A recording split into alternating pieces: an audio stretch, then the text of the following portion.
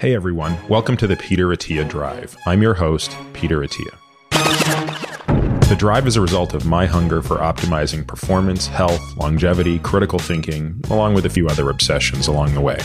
I've spent the last several years working with some of the most successful, top-performing individuals in the world, and this podcast is my attempt to synthesize what I've learned along the way to help you live a higher quality, more fulfilling life. If you enjoy this podcast, you can find more information on today's episode and other topics at peterattiamd.com.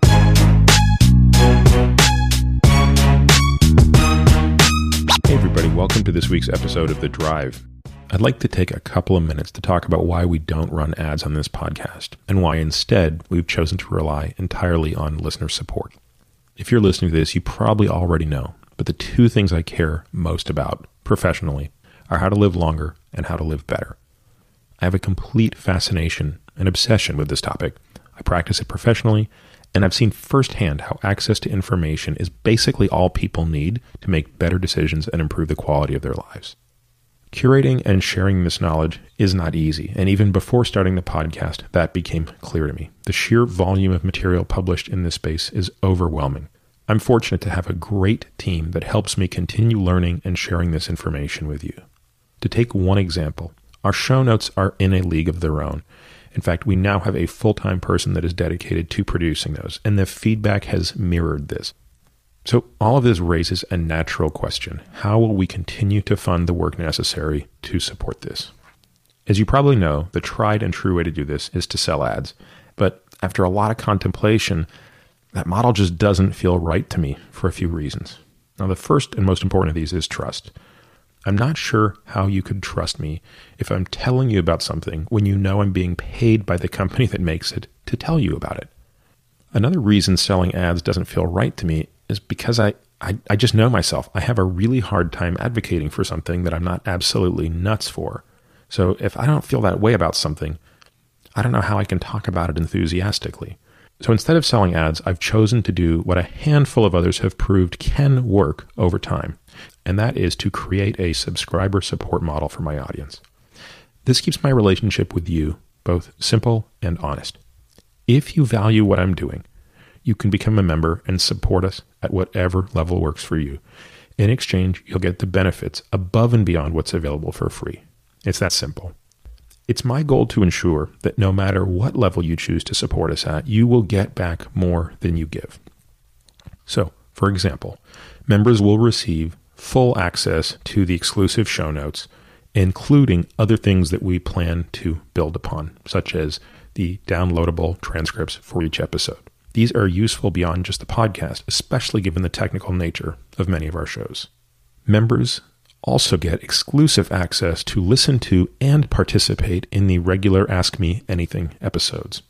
That means asking questions directly into the AMA portal and also getting to hear these podcasts when they come out.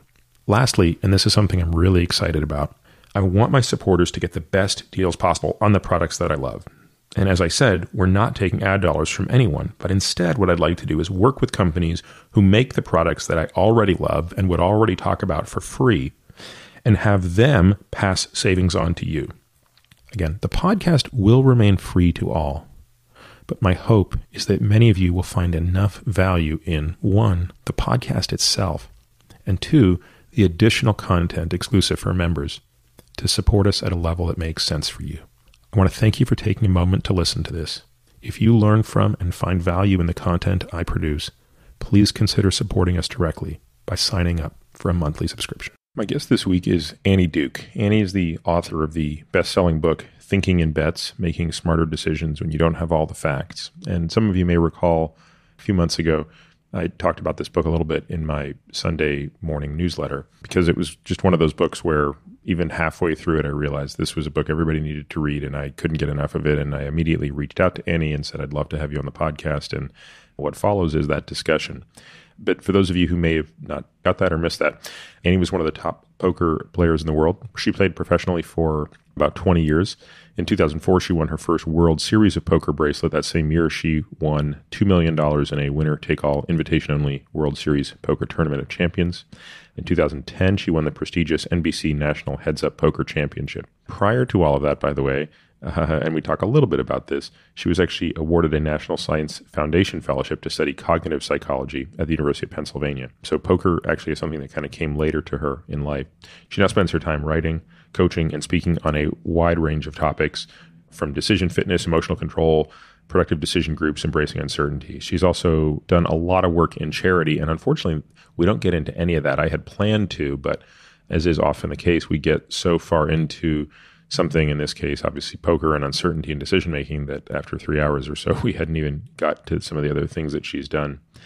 We talk a lot about how she got into this. And of course, we do spend some time defining poker, because if you're not a poker player, and I'm not a poker player, I mean, I sort of know the rules, but I think it is important to understand the nuances of the game, at least as far as the rules go and the different types of poker. So even if you've never played a hand of poker in your life and don't know the difference between Texas Hold'em and blackjack, for that matter, you'll still get a ton out of this, because we really explain that stuff. And we contrast poker with other things like chess, where clearly you have to have a lot of skill to play them, but luck is not an element. And we talk about why poker is in some ways the model system for decision-making in the real world. We talk about backcasting, which is something that I believe I alluded to in my newsletter, that is what really got me excited about the way she described this. And we talk about doing pre-mortem exams versus just post-mortem exams. We go through the decision matrix, meaning how do you look and evaluate decisions after the fact when you have to be critical of both the decision-making process and the outcome. And I have to tell you, this is just yet another example of a podcast where I came away learning so much. And in preparing for this, I obviously have read the books and I've thought a lot about decision making, and I know quite a bit about probability theory. It didn't matter. Annie still took my understanding of this to another level. And in the process, I realized she is working on another book, which is a workbook to help with decision making. That's going to be out next year. So one, I can't wait to get that. And two, we're going to have Annie back when that book comes out and do a real deep dive on how to implement that workbook. So I could go on for a lot on this, but you don't want to hear me talk. You want to hear Annie talk. So without further delay, here is my guest, Annie Duke. Annie, thanks so much for coming all the way up to New York. I'd like to say just to see me, but now you've let the cat out of the bag that I'm the second excuse to be here today. Yes. When I get requests, I try to pack them into the same day for efficiency purposes. Are you from Philly originally? I'm not from Philly, but my father is from Philly originally. So, yeah, my dad grew up in Philadelphia and graduated from West Philly High, actually. So he's born and bred. And I live in Philadelphia now. It's actually my third time through. So there's clearly some kind of magnetic center to Philadelphia for me. Are you an Eagles fan? I am. I'm sorry. I can't. I'm so angry about them beating the Patriots 2 years ago. I'm just so upset about it. Oh, please. Oh, I'm so sorry for you that they didn't get their 6th Super Bowl that day and they had to wait 2 more years. I don't know. It just bothered me. All right. So wait, are you a Patriots fan? I am. Okay. So interestingly enough, I am a Red Sox fan because I grew up in New England. And it's kind of just an accident of sort of the timing of my own life that I'm an Eagles fan, which has to do with I was never much interested in football when I was growing up, which isn't that crazy for when I was growing up in terms of the Patriots because they were awful. Horrible. Oh, yeah. Just horrible. It was horrible. So I liked the Celtics because they had Larry Bird and Kevin McHale, and obviously the Red Sox, it was like Fred Lynn and Carl Yastrzemski and Carlton Fisk and like that amazing team. So, and we used to go like once a year. So I would like to remind you, as you're so upset that they didn't get number 6 on that day, of what it was like to be a Red Sox fan. I know. Well, you brought up Fisk, right? So it's was it the 79 team or the 76 team? I think it was 76, but 76. Someone's going to correct me, but yeah. Where it's like, almost. No, I know. It's hard to watch. You know what it is? I'm a Belichick fan. So people sort of say, oh, you're a Patriots fan. Like, wow. But it's not that I disproportionately like anyone on that team, although I think Tom Brady is, unequivocally the greatest quarterback of all time at this point. But to me, it's Belichick. Like, I'm obsessed with the way this guy operates. Like, you always get asked the question, like, if you could meet anybody famous, who would it be? I mean, at the top of my list would have to be him. Like, and again, it wouldn't be in the setting of him giving glib answers in a news conference because that wouldn't be that much fun, although it's funny as hell to watch. If I could spend a day on his boat with him really understanding the discipline that he brings to what he does, it would just amaze me. There's a beautiful article that was written probably 5 years ago. It was just told in a really funny way because the gist of the article was everybody's got a Belichick story. And it's players, coaches, all telling these stories of him that really highlight this single-minded focus of winning that is kind of amazing to me. Even though from a life ethos standpoint, I don't really care that much about sports anymore. There was a day when it really upset me if my team lost. Now it's sort of, oh, that sucks. Well, it's good that you've managed to come to that point. Oh my God. Like I could tell you stories about when I was in high school. If my team lost, it was like... If you want to get at least 1 degree, just 1 degree from Bill Belichick, you should have Mike Lombardi on, who wrote Gridiron Genius. Yeah. It's a great book about leadership. He worked with Bill Walsh. He worked with Belichick. He really kind of talks about what the leadership qualities of those two particular coaches. He's really great. You should look him up. Do you know him? I do, yes. Well, then I'm going to ask you to make that introduction. I will make that introduction. I met Bill Walsh about a month before he died, and it was the most sort of simple. He was at Stanford, and I guess he was getting some medical care, and I was there. I lived in the Bay Area at the time, but I still swam at the Stanford pool, and one day I was just finishing a swim, and I was walking back to the parking lot, and I can't believe it, but Bill Walsh is like walking alone, like on this part of the campus. I normally would never interrupt somebody to be the fanboy because I just feel like it's sort of, I don't know, that's not my style to do it, but I couldn't help it. And I was, oh my God, I just want to shake your hand. And of course, like a total idiot, I just started telling him all of my favorite moments of his coaching career as though he doesn't remember them. Like, do you remember the drive at the end of the second Bengals Super Bowl when there were only 2 minutes and 4 seconds left? And remember when Taylor... And he was just the kindest. He totally entertained all of my nonsense. Like, yeah, those were some great times. Those were some great memories. And sadly, he died like a month later. I mean, he was sick in that moment. He was totally able to... Anyway, but that said, I'm not happy about the Eagles, and we'll just let that slide. Literally, it was like 2 years later. Here's the thing. Belichick is in no danger of not getting into the Hall of Fame. Neither is Tom Brady.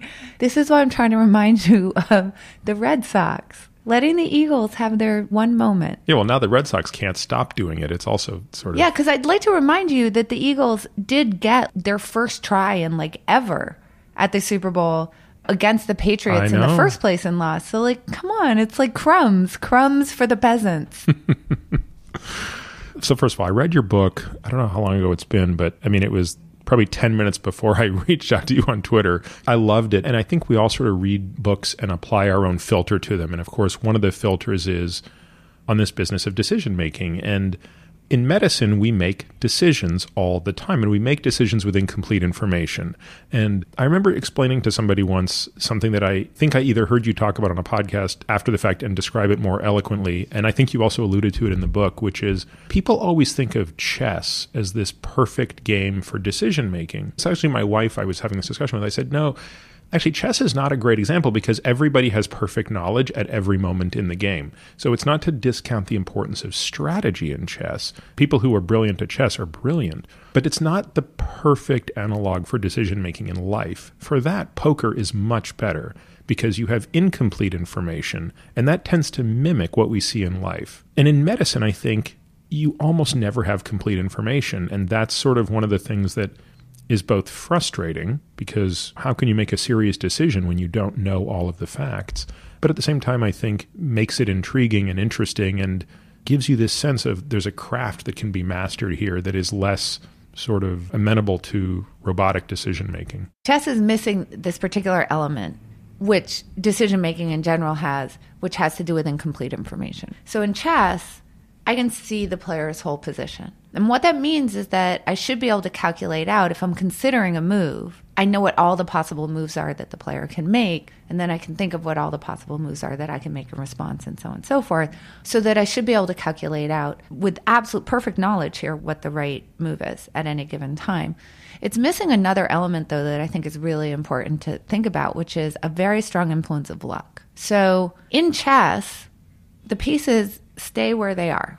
Nobody takes dice. You roll an 11 and 2 pawns come off the board, or if it's snake eyes, checkmate. Or maybe something good happens. You roll a 6 and you get an extra queen. That doesn't happen in chess, so that there's this, we know that the pieces are only ever going to move through an act of skill. And this idea of the strong influence of luck is really, really important. Meaning, if I were to do the same thing in the same situation, and then post-decision, are there other things that could reasonably happen that I don't have control over? I don't have control over which thing is actually going to occur. It's actually a really important element to the way we make decisions. If you think about it in poker, if I put my money in with aces and you put your money in with fives, 80-ish% to win there, slightly better. That means 80% of the time I'm going to win. But that doesn't mean that you can't win. 20% of the time you can win, and I have no control either way. I don't know if on that particular iteration I'm going to see the 80% or the 20%.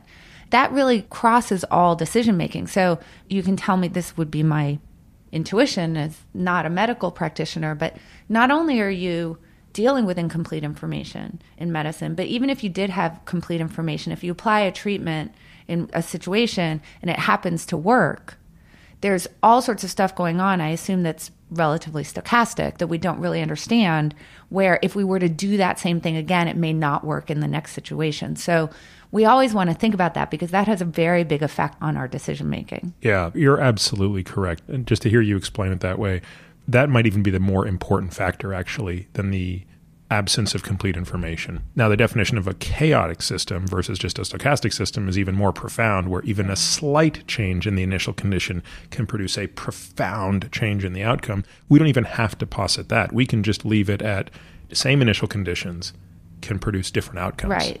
We can kind of unpeel it in this particular way. Let's say that we were dealing in a world where we had perfect information. I think it's important to think about this to understand why chess is really so bad in terms of thinking about these kinds of decisions.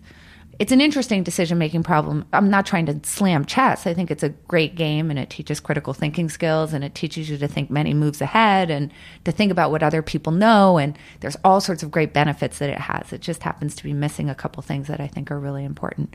But let's say that we had perfect information. For example, if I have a coin and I've weighed it so that I know that the weight is correct, I've examined it and I can see that it's two-sided, then I now have perfect information. I know exactly what I need to know about the coin to understand how often it's going to flip heads and how often it's going to land on tails. But what I can't know is what it will land on the next try. So that's that issue of luck. So if you flip and it lands heads, it's reasonable for me to say it could have landed tails. And if we did that again, that tails is totally a possibility, regardless of what I happen to have seen on this particular flip. So, and then what we can do is say, okay, so even in conditions of perfect information, we don't really know which outcome we're going to get. We might know the frequency, how often that might occur, or how often we could expect it to occur, but we don't know for sure what will happen this time. And then you can take it further and say, but what if you haven't examined the coin? And based on some set of outcomes, you're now trying to derive what the coin looks like. Now that becomes even harder. And that's where you get into something that looks very little like chess. Why is it, do you think, that as humans, we, at least most people, most of us, don't seem innately wired to understand probability theory? Because I studied math as an undergrad and I spent so much time in it, I think I take for granted now how easy it is for me to think probabilistically. I sort of view the world as a stochastic map. But I'm pretty sure I wasn't born that way. And I'm pretty sure that nothing, maybe this isn't correct, but I doubt that we were evolutionarily wired to do that, or I feel like we would see it more often in the way people behave. And I feel like the absence of that in the general person's point of view, who hasn't been forced to be trained in that way, speaks to that. This strikes me as one of the more difficult things in explaining anything. This touches everything from politics to business to science, because it's too easy to say, well, that didn't happen, therefore that couldn't have happened, as opposed to describing it the way you did, which is, no, actually it could have happened. And if the same initial circumstance happens again, by the way, this thing could happen. I would imagine if we were to take the distribution of how naturally probabilistic thinking comes to somebody, I'm guessing that you were probably born closer to the right tail. That being said, I guarantee you that if I followed you around for a day, I could find all sorts of spots where you're not thinking probabilistically. Sure. And I could in particular find all sorts of spots where your initial gut reaction is not probabilistic and you have to stop yourself. I'm positive. I'll give you an example of a game I played that's not an exact example of this, but it humbled the hell out of me. And I always go back and play this with other people. So the idea of the game was to teach people what a 95% confidence interval looks like. And this is back when I was at a consulting firm called McKinsey & Company, and I was a part of the risk practice. Our whole job was walking around and helping companies manage risk. So we did this at an offsite one day to help us kind of figure this out.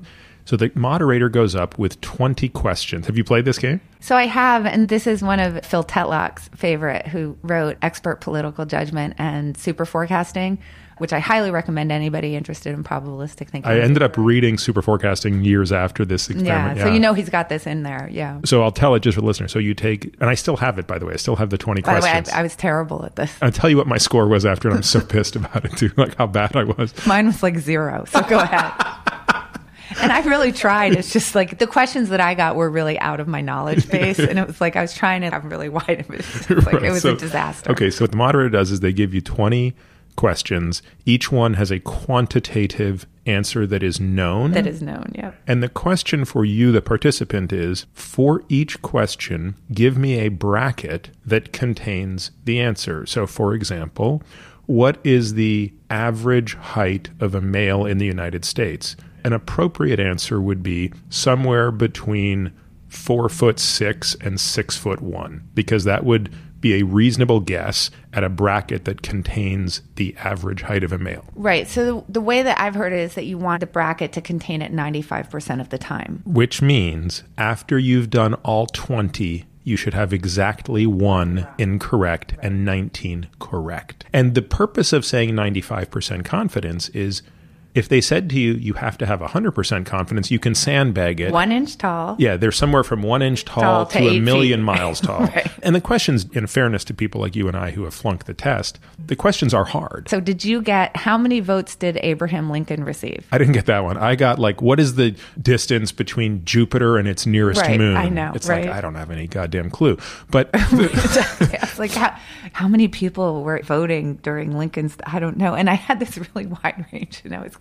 But it's such a great exercise because you think, okay, I've got this under control. I'm going to just try my best to get everyone correct with a reasonable guess, and I'll probably get one wrong. And I think in the end, I got 12 right and 8 wrong, which of course is like a 60% confidence interval on things that are perfectly knowable. And so, yes, I completely agree with you. And of course, your initial example is a better one, which is how many times do I make either a decision or have a gut reaction that I have to actively talk myself out of. The reason why I bring that up is that I think that there's a couple of things that we want to sort of keep in mind. And then if you want to talk about sort of like from an evolutionary story, why it is that we're not particularly wired to think probabilistically, we can get into that.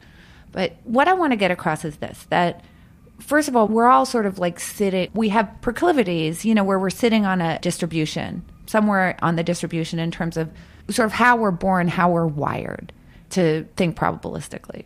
And that doesn't mean that we should say either we're there or we're not. I mean, the idea is that wherever we sit on the distribution or whatever our personal distribution looks like, we just want to shift it to the right. So wherever you are, you want to accomplish 2 things. One is it would be really good if you thought probabilistically a little bit more.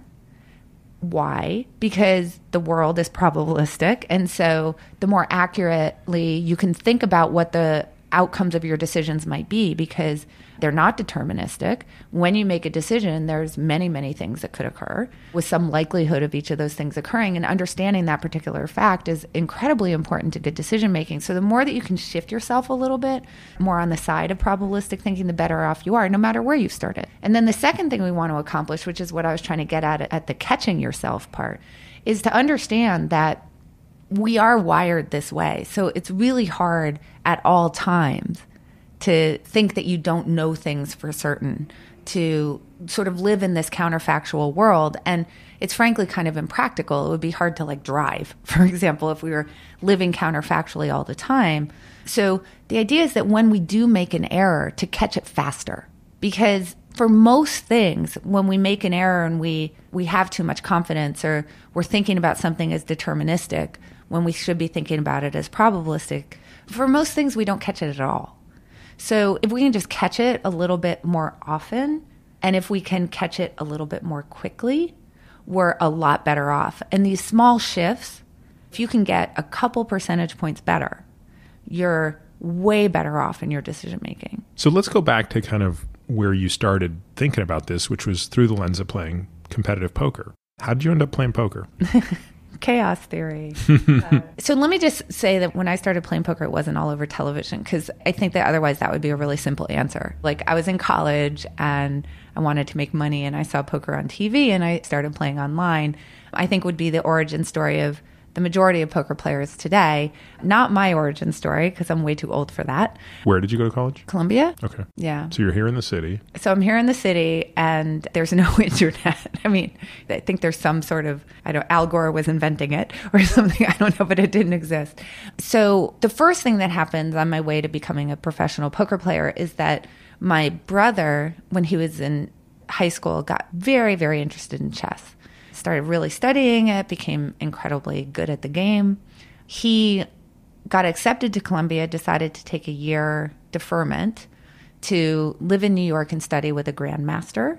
During that year, he started playing poker. All sorts of things happened. He lost his college nest egg. He eventually did very well, but in this particular year, he was learning, let's say, and he was learning maybe on the money that had been saved for college. It was a little bit of money, it wasn't a lot. Anyway, he had started playing, and then I followed to New York to go to Columbia a year later. I actually went, I didn't defer, and by the end of that year, my brother was very good.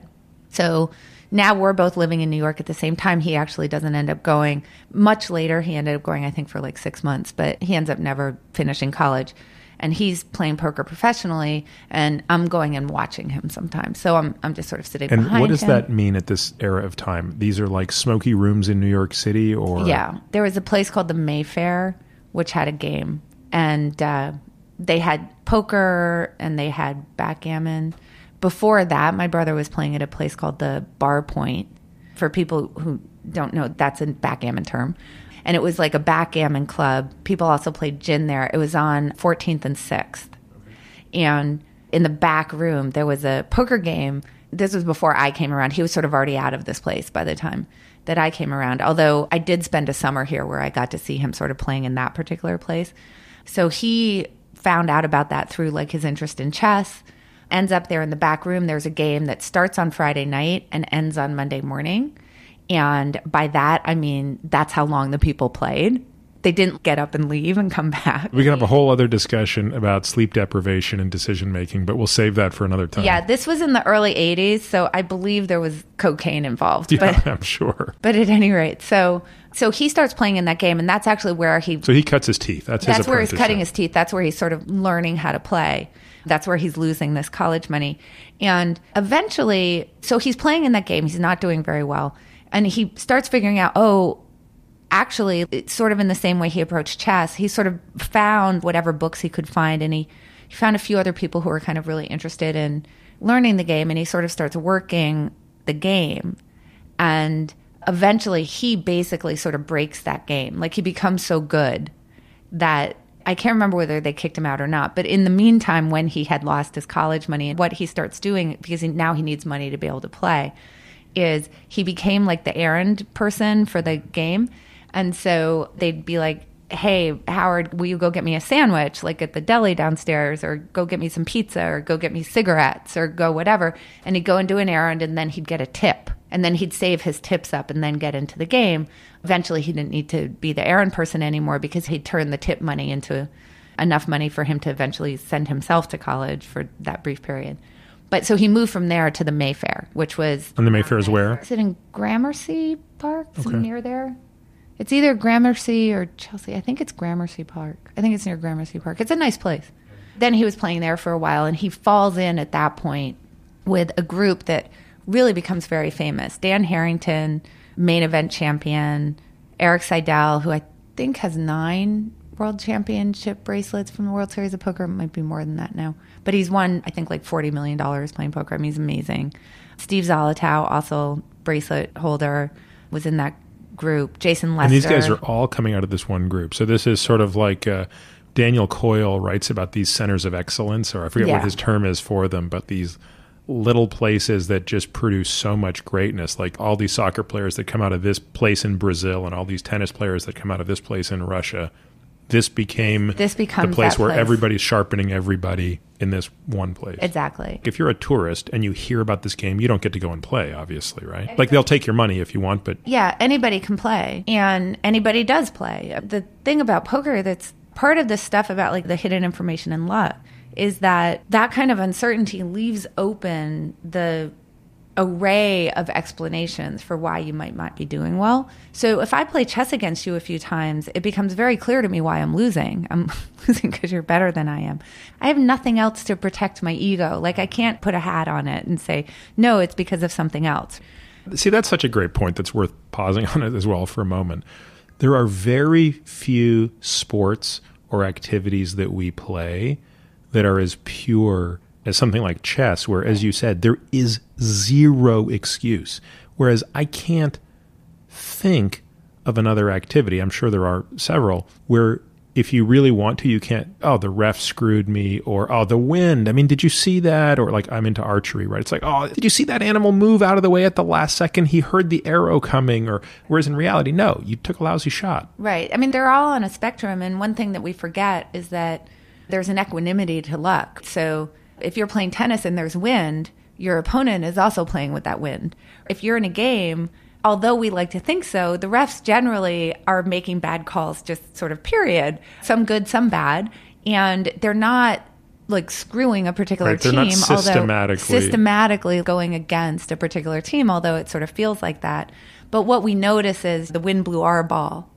An interesting thing that happens in sports that are one-on-one, like I play tennis, is that you can blame it on the style matchup. That it's not that like you're not particularly good. That's a great new excuse. I hadn't even really thought you of it. should use that. Like, oh, that was a bad style for me. I mean, I'm actually better than them, but they're lobbing. They were doing a lot of lobbing, and my high balls weren't really on that day, but I would crush anybody else. So yeah, exactly. So poker basically is just a fertile ground for that thinking. Right, which means that it doesn't cause you to kind of self-select out. It's, as you said, this was like a nest of what was going to become the best players in the world. And of course, people were still coming back. So he ends up at the Mayfair Well, and I guess there's another element here, which is the variable reinforcement of winning. Wow. So then you've got the whole dopamine side of this, coupled with this psychology of I can post hoc rationalize my way all day long. I can rationalize my losses, pump up my winnings from an ego standpoint, and the next win is coming at a point I can't predict. I mean, that is a recipe for get me into this. Actually, let me just bite into that for a second. So this is actually really interesting. So let me just say, I didn't play poker at all in college. Like I never played. It wasn't until graduate school that I played 3 times or something. So I go to graduate school at Penn. I'm studying cognitive science.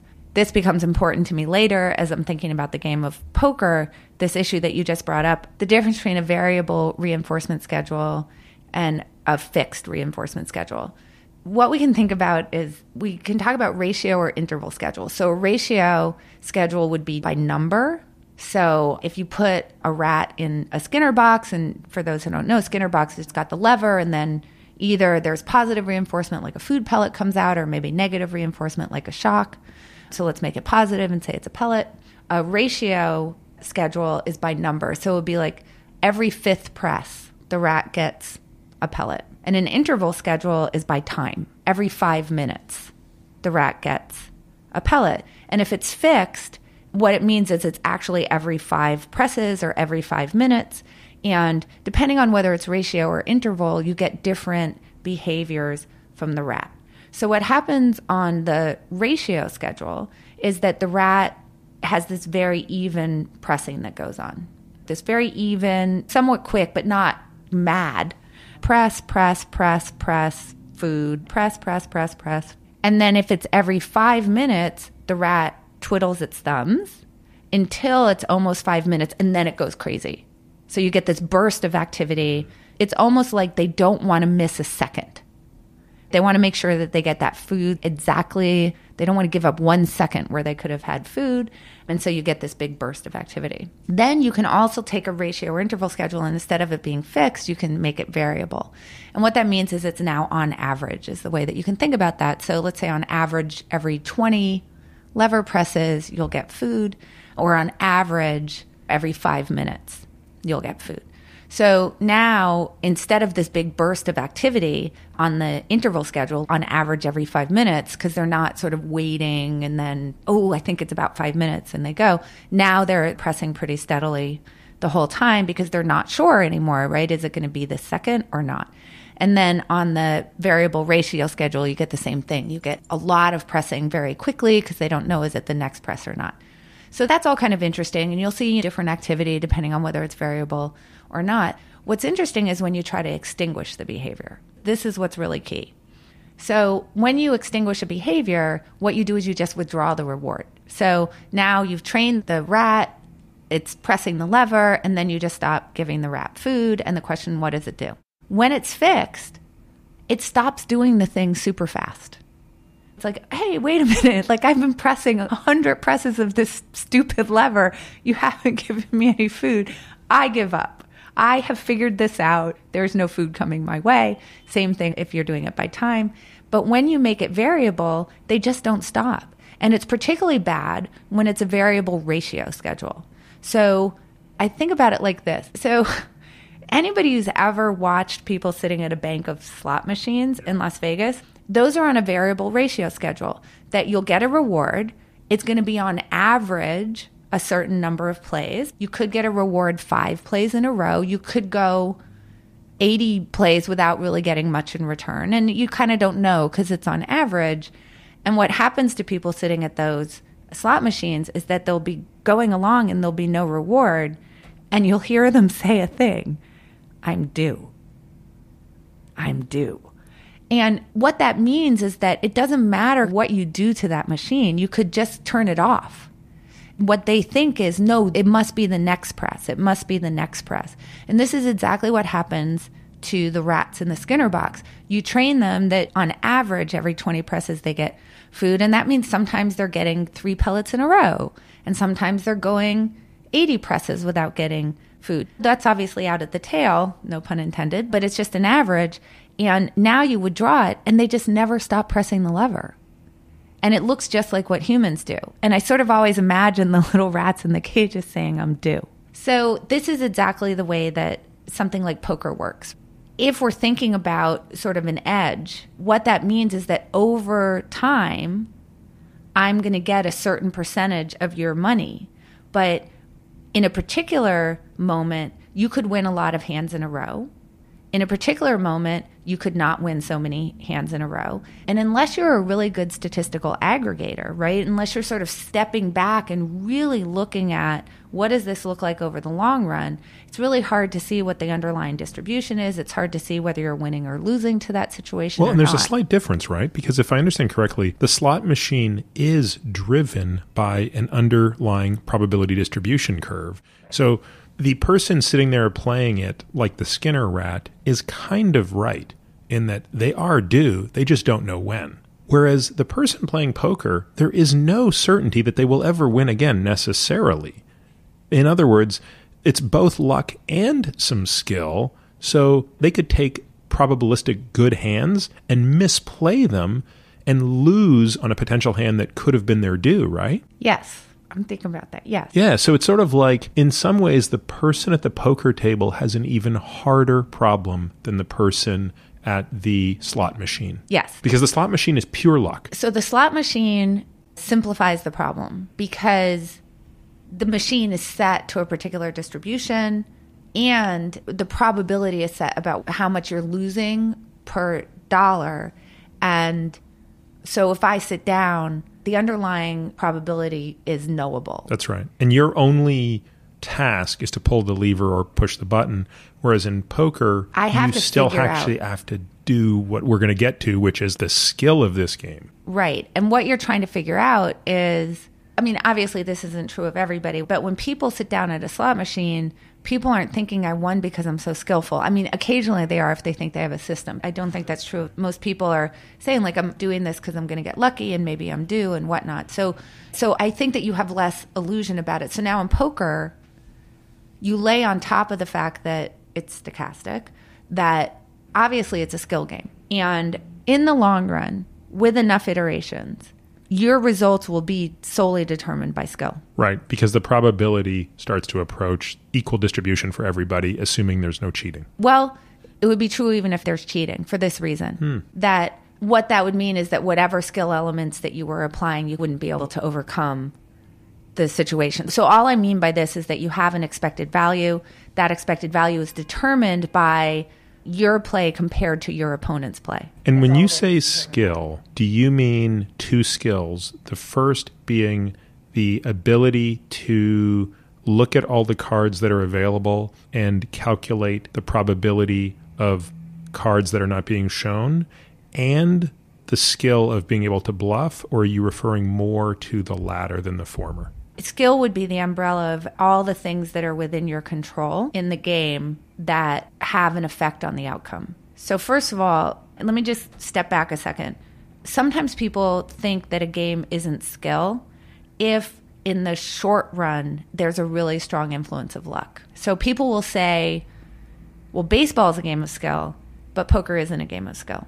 Because they're looking at, well, but in poker, I could have the best hand, I could play it perfectly, and I can lose to you because of the turn of a card.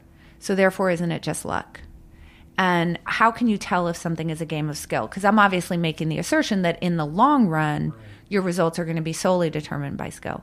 I think the way you said it actually is probably the best definition I've ever heard, which is in the long run, if two different people can play the exact same game over and over and over again and have dramatically different results under the same stochastic input, doesn't that imply that there is a difference that is in the control of the player? And isn't that the definition of skill? Yes. Because of actions that they take, their distribution is different. Right. So, for example, if you and I made up a new game, which would be a really boring game, called Toss Two Dice, and the person who gets the higher number wins. If you and I played this game for the next week, we sat here at my table and we played over and over and over again, in the end, we would end up the same. There would be nothing that we could do that would change the outcome. And therefore, there is no skill in that game. There's no skill in that game. But if we can bet on it. That's right. And baseball, of course, is such an obvious example of skill because while there is luck involved, within a matter of minutes, you would tell the difference between me and a professional baseball player doing anything on the baseball field. There's a really great test that you can do to figure out if something is skill. And then let me just get back to baseball for a second to show what's happening, why people are sort of misperceiving with poker, whether it's a skill game or a luck game. So the first thing is you just want to apply a test. Can you lose on purpose? Assuming you followed the rules of the game. Now, it's not symmetric. I cannot apply a test of can I win on purpose, but I can apply a test of can I lose on purpose. And I'll tell you why. So tic-tac-toe, let's agree that that's a skill game. Mm-hmm. It's a bottom-feeding skill game, but it is. Right. Yep. But if you and I play, neither of us can win on purpose. Assuming that we both know how to play the game because we're going to tie every single time. But one of us can lose on purpose. Very easy to lose on purpose at that game. So we don't want to apply the win on purpose because that's hard, particularly as you narrow the skill gap. Then you can't do that. But I can lose on purpose. And in a game like baseball, you can lose on purpose. In a game like basketball, in a game like chess, in any of these games, you can lose on purpose. We can think of other acts of skill. Like if you're a salesperson, you could make it so that on purpose, you never closed a sale. As an example, it's a game of skill. If you were a lawyer, you could probably make sure you lost every case. I mean, hopefully you don't do this, and in poker, you can indeed, I can lose on purpose very easily. I can't win on purpose, but I can lose on purpose. And that's true of baseball as well. Somebody can lose on purpose, but they cannot win on purpose. That you do not control.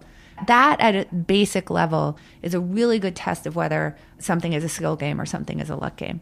Where I think the confusion comes in is that as you narrow the skill gap, luck starts to play a much bigger role. It starts to kind of show itself, that influence of, hey, there's different ways that this could turn out. And sometimes you're going to see one thing and sometimes you're going to see another thing. And you kind of don't have control over which thing you happen to see a lot of the time. We start to see that influence as we narrow the skill gap. So that's a great point, right? That's why you look at virtually every Super Bowl these days, most of them come down to the last series, the last possession. I don't remember these stats, but it could be as high as like 2/3 of Super Bowls come down to the last possession. And if you think about that, you could easily do what I do when looking at the Eagles beating the Patriots and say it came down to that one stupid play when Brady went back for the pass and boom, the ball gets stripped out of his hand. And it's like, if that didn't happen, he absolutely would have connected with Gronk. They absolutely would have won. And whether or not I'm being delusional or not, you can't deny the point that those teams were so damn near perfect. If you took the Red Sox and you had them play a Little League team, there'd be basically no influence of luck, right? Like, what luck is going to go the way of the Little League team? I mean, with the Red Sox, what luck is going to go against them? Aside from all their players all at once get injured and can't play anymore, they could put in their third stringers and the Little League team is crushed.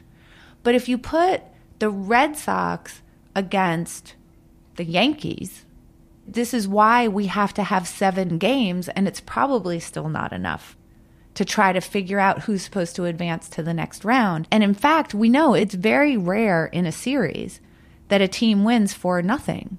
It's very often going to the 6th or 7th game. Why? Because it's very narrow, and it's very often things like you just said. Who wins the coin toss? In a football game, that has a huge effect on what the outcome is. Who just gets to go first? Oh, especially in overtime. Yeah. Oh my gosh, that's a huge influence of luck. Why? Because you've narrowed the skill gap so much.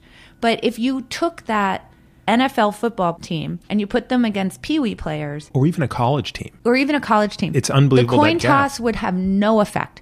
No one would care who won the coin toss in overtime. The NFL team, I mean, I don't know how they would get to overtime, but you just magically make overtime appear, you put them in there, and the coin toss will have no effect whatsoever. So I think this is something for people to really understand. And so if we think about a game like poker, and a lot of these decision-making processes that we do in life, the skill gap is actually quite narrow.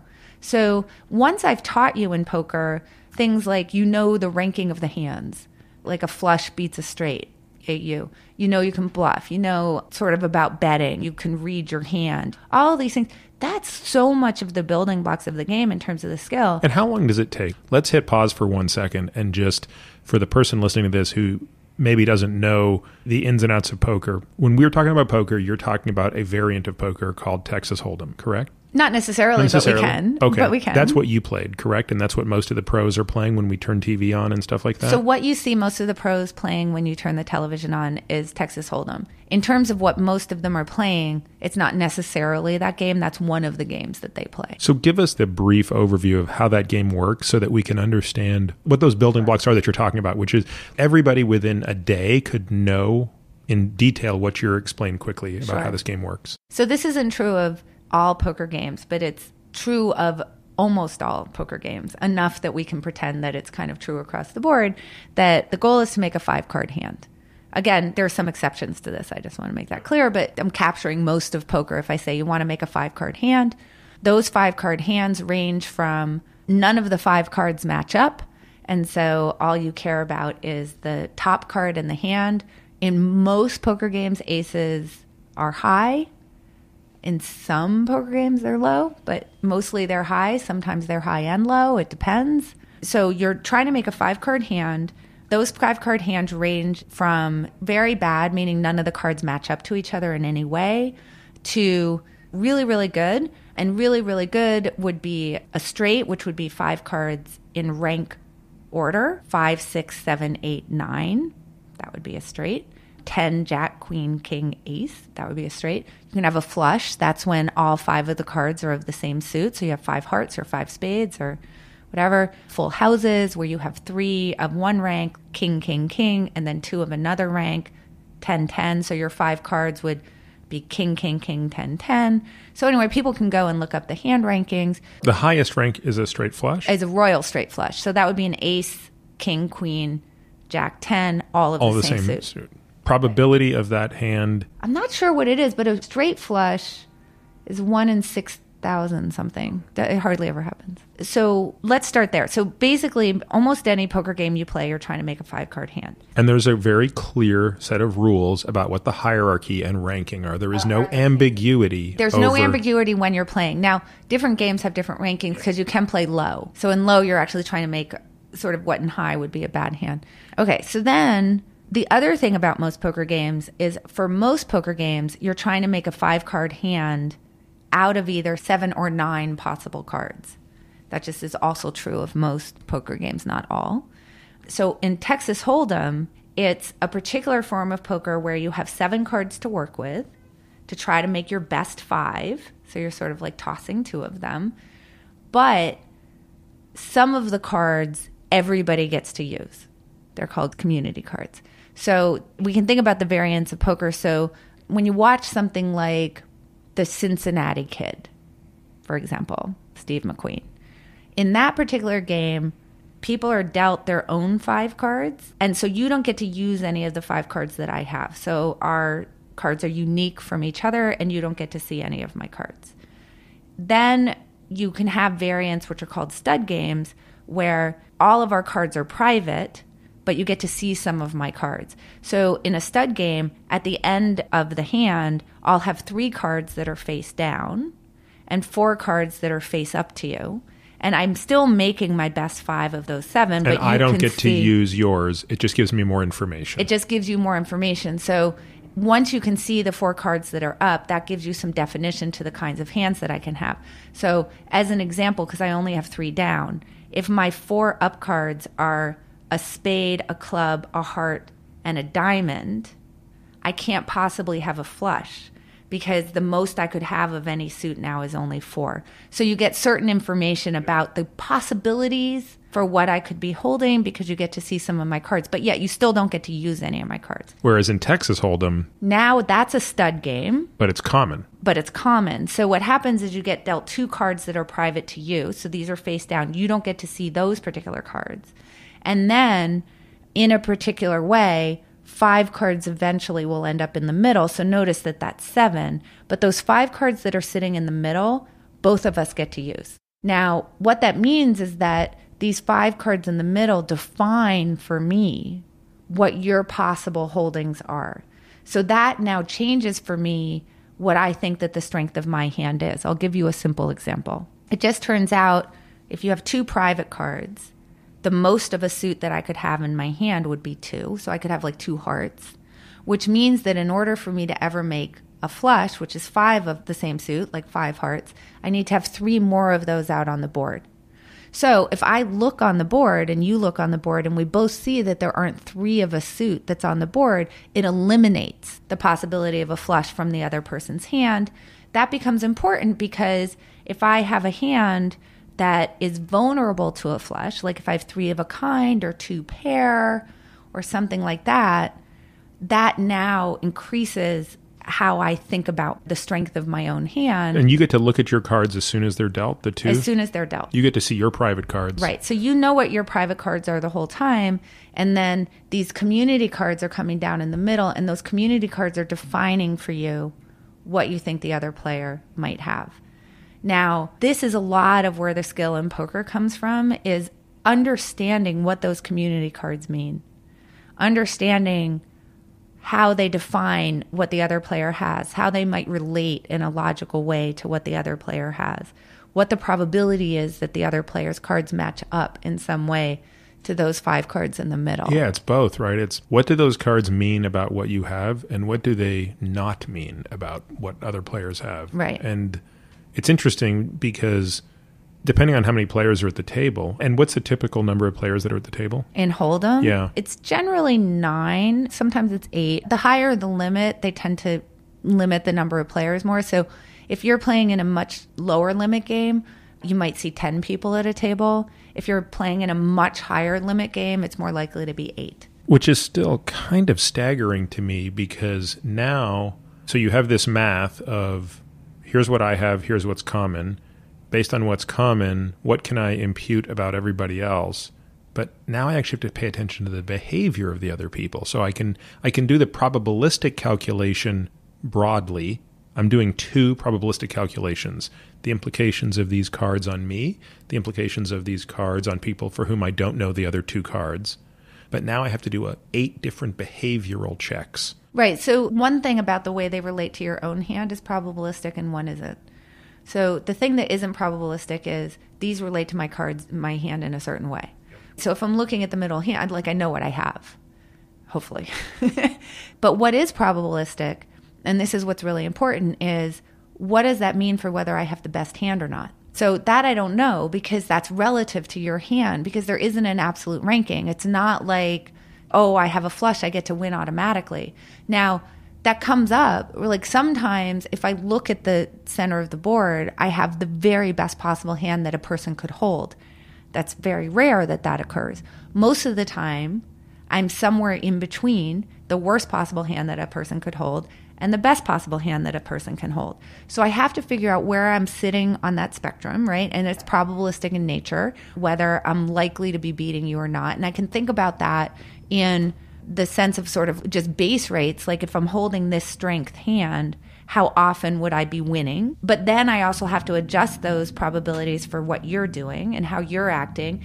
And how you're acting is going to tell me something. Two people could act in the exact same way, but depending on my model of who they are, it could mean very different things. So I could bet strongly with a hand, and if you call, that could mean that you have a particular range of hands that's X.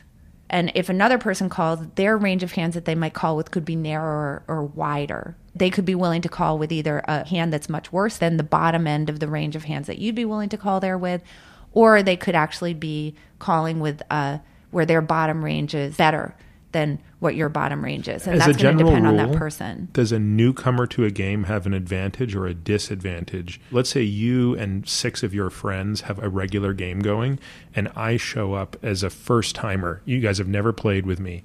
Does that give me an advantage or disadvantage in terms of the point you just made about ranging me? All things being equal? So let's pretend you know nothing about this. Until we play enough, you don't know if I'm good or not. So let's assume I know the fundamentals of the game. I would say all things being equal, against the game, you're at a disadvantage because you don't know how to range 6 people. But me personally, I would prefer to play, in terms of my ability to range you, I'm going to be better with somebody I've already played with before. It depends on what question you're asking. And in fact, there's actually been many, many cases in poker where someone has come in and they're doing something that's just really unusual, that is not something that would be expected, and they do really well a certain period of time, and then the market basically kind of figures out what they're doing. Either they adjust or they don't. But I've seen a lot of players come in and win a lot. In some cases, it's just attributable to like their short-term bursts of luck. But in some cases, they're actually doing something really unexpected, and people are actually misranging them. This usually is because they're playing more aggressively with hands that people normally wouldn't play that aggressively with, and then people sort of figure it out and they adjust, and very often that person starts losing after that. Sometimes they adjust and they do other things, but often it has to do with this problem of sort of what do you have. For example, like in cycling, a totally unknown cyclist can win a stage of a race because they lead out, they break out, and the peloton sort of says, well, there's no way this person can do such and such because we don't know anything about them. And all of a sudden they let them get away. Now, they're not going to be able to do that the next day because all of a sudden the peloton's going to say, well, wait a minute. Now we're going to treat you like we would treat anybody who has the potential to win. And your moves now fit into a different frame. Right, exactly. That's exactly what happens in poker. The first thing that you're trying to do is figure out, I know sort of in an absolute sense what I have, but I don't know where that sits relative to what you have. And then once I sort of figure that out, and that's probabilistic in nature, I now have to figure out for you what's the best line of play for me. And tell me how the flow of the game goes from here. So the 5 cards common, we each have our 2. How does the betting work, and what changes with the showing of cards or movement of common cards? So you start off, you get dealt 2 cards, and there's a round of betting. And you can choose at that point, and this is actually a really important concept in poker. I actually tweeted about it a little while ago because I think people should be talking about it more, which is you're totally allowed to fold. Remember when Steve Dubner and Stephen Levitt wrote about this in Freakonomics, like the benefit of quitting? We do not spend enough time encouraging people to quit. No, we spend a lot of time encouraging people to stick to it. And it's actually for everything that you stick to, there's huge opportunity costs involved, right? There's all the other things that you could have done.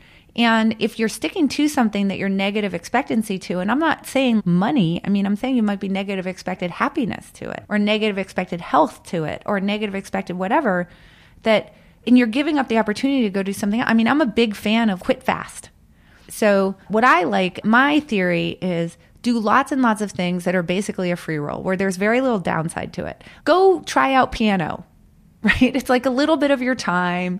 You can't die doing it. Just go see if you like it. But then quit fast. Just quit fast and move on to something else. And then if you find out, oh, I really love this, I really want to spend my time do it, now stick to it. So I'm a huge fan of that. But in poker, this idea is very natural for a poker player because you're doing a lot of the quitting part. You're just saying like, no, this isn't a hand that I mathematically want to play. I don't think I realized that. And that actually might answer this question, which is one of the things I've never understood about gambling in general is you lose much more than you win, presumably. No, not in poker. Because of what you just said. Because you can cut your losses. Okay, that answers the question because my question was going to be, I think it answers my question. Given the power of loss aversion, how the hell do people keep playing? Because you'd think if you only win once out of every 10 hands, that's 9 experiences that are each more painful than the pleasure of the win. But of course, you don't view those 9 as losses. You just view them as non-wins. You do lose real hands. I mean, you get to the end of a hand and you lose real money. But a lot of the times, if you really feel like you know the table well, you know the dynamic well, you just cut your losses and you're like, I'm going to let these two guys fight it out over here. But right, exactly. And I'm going to only go to the mat when I really have a shot to win. And presumably losing that still falls into the loss aversion pain. By that point, the pre-test probability is such that you have a better shot at winning. So it comes back to this kind of variable ratio reward schedule. You're winning enough big pots. If you're playing this particular form of poker, which is limit, let me just say something about poker. It comes in 2 styles. One is limited betting. So in limited betting, it means that, for example, if we're playing, maybe we have to bet in like $10 increments. So I can bet $10, and then if you want to raise the bet, you can make it $20. And then if I want to raise it, I could raise it to $30. In other words, we're raising in $10 increments, and we can't do anything more than that. What comes along with that is there's limited exposure to the person, but it obviously limits what I can win from you on a particular hand. And then there's no limit, which is what you really see on television, which is the super exciting, someone shoves $1 million in chips on. Like when I think of poker, I think of rounders. I'm sure there's been a million movies about poker. Which is no limit. Right. No limit and snapping Oreos. I want to be around John Malkovich. I want Oreos and I want to hear a Russian accent. Like that's all. Right. Anytime that movie's on anywhere, like if I turn on Netflix and somehow it pops up, I'm watching it.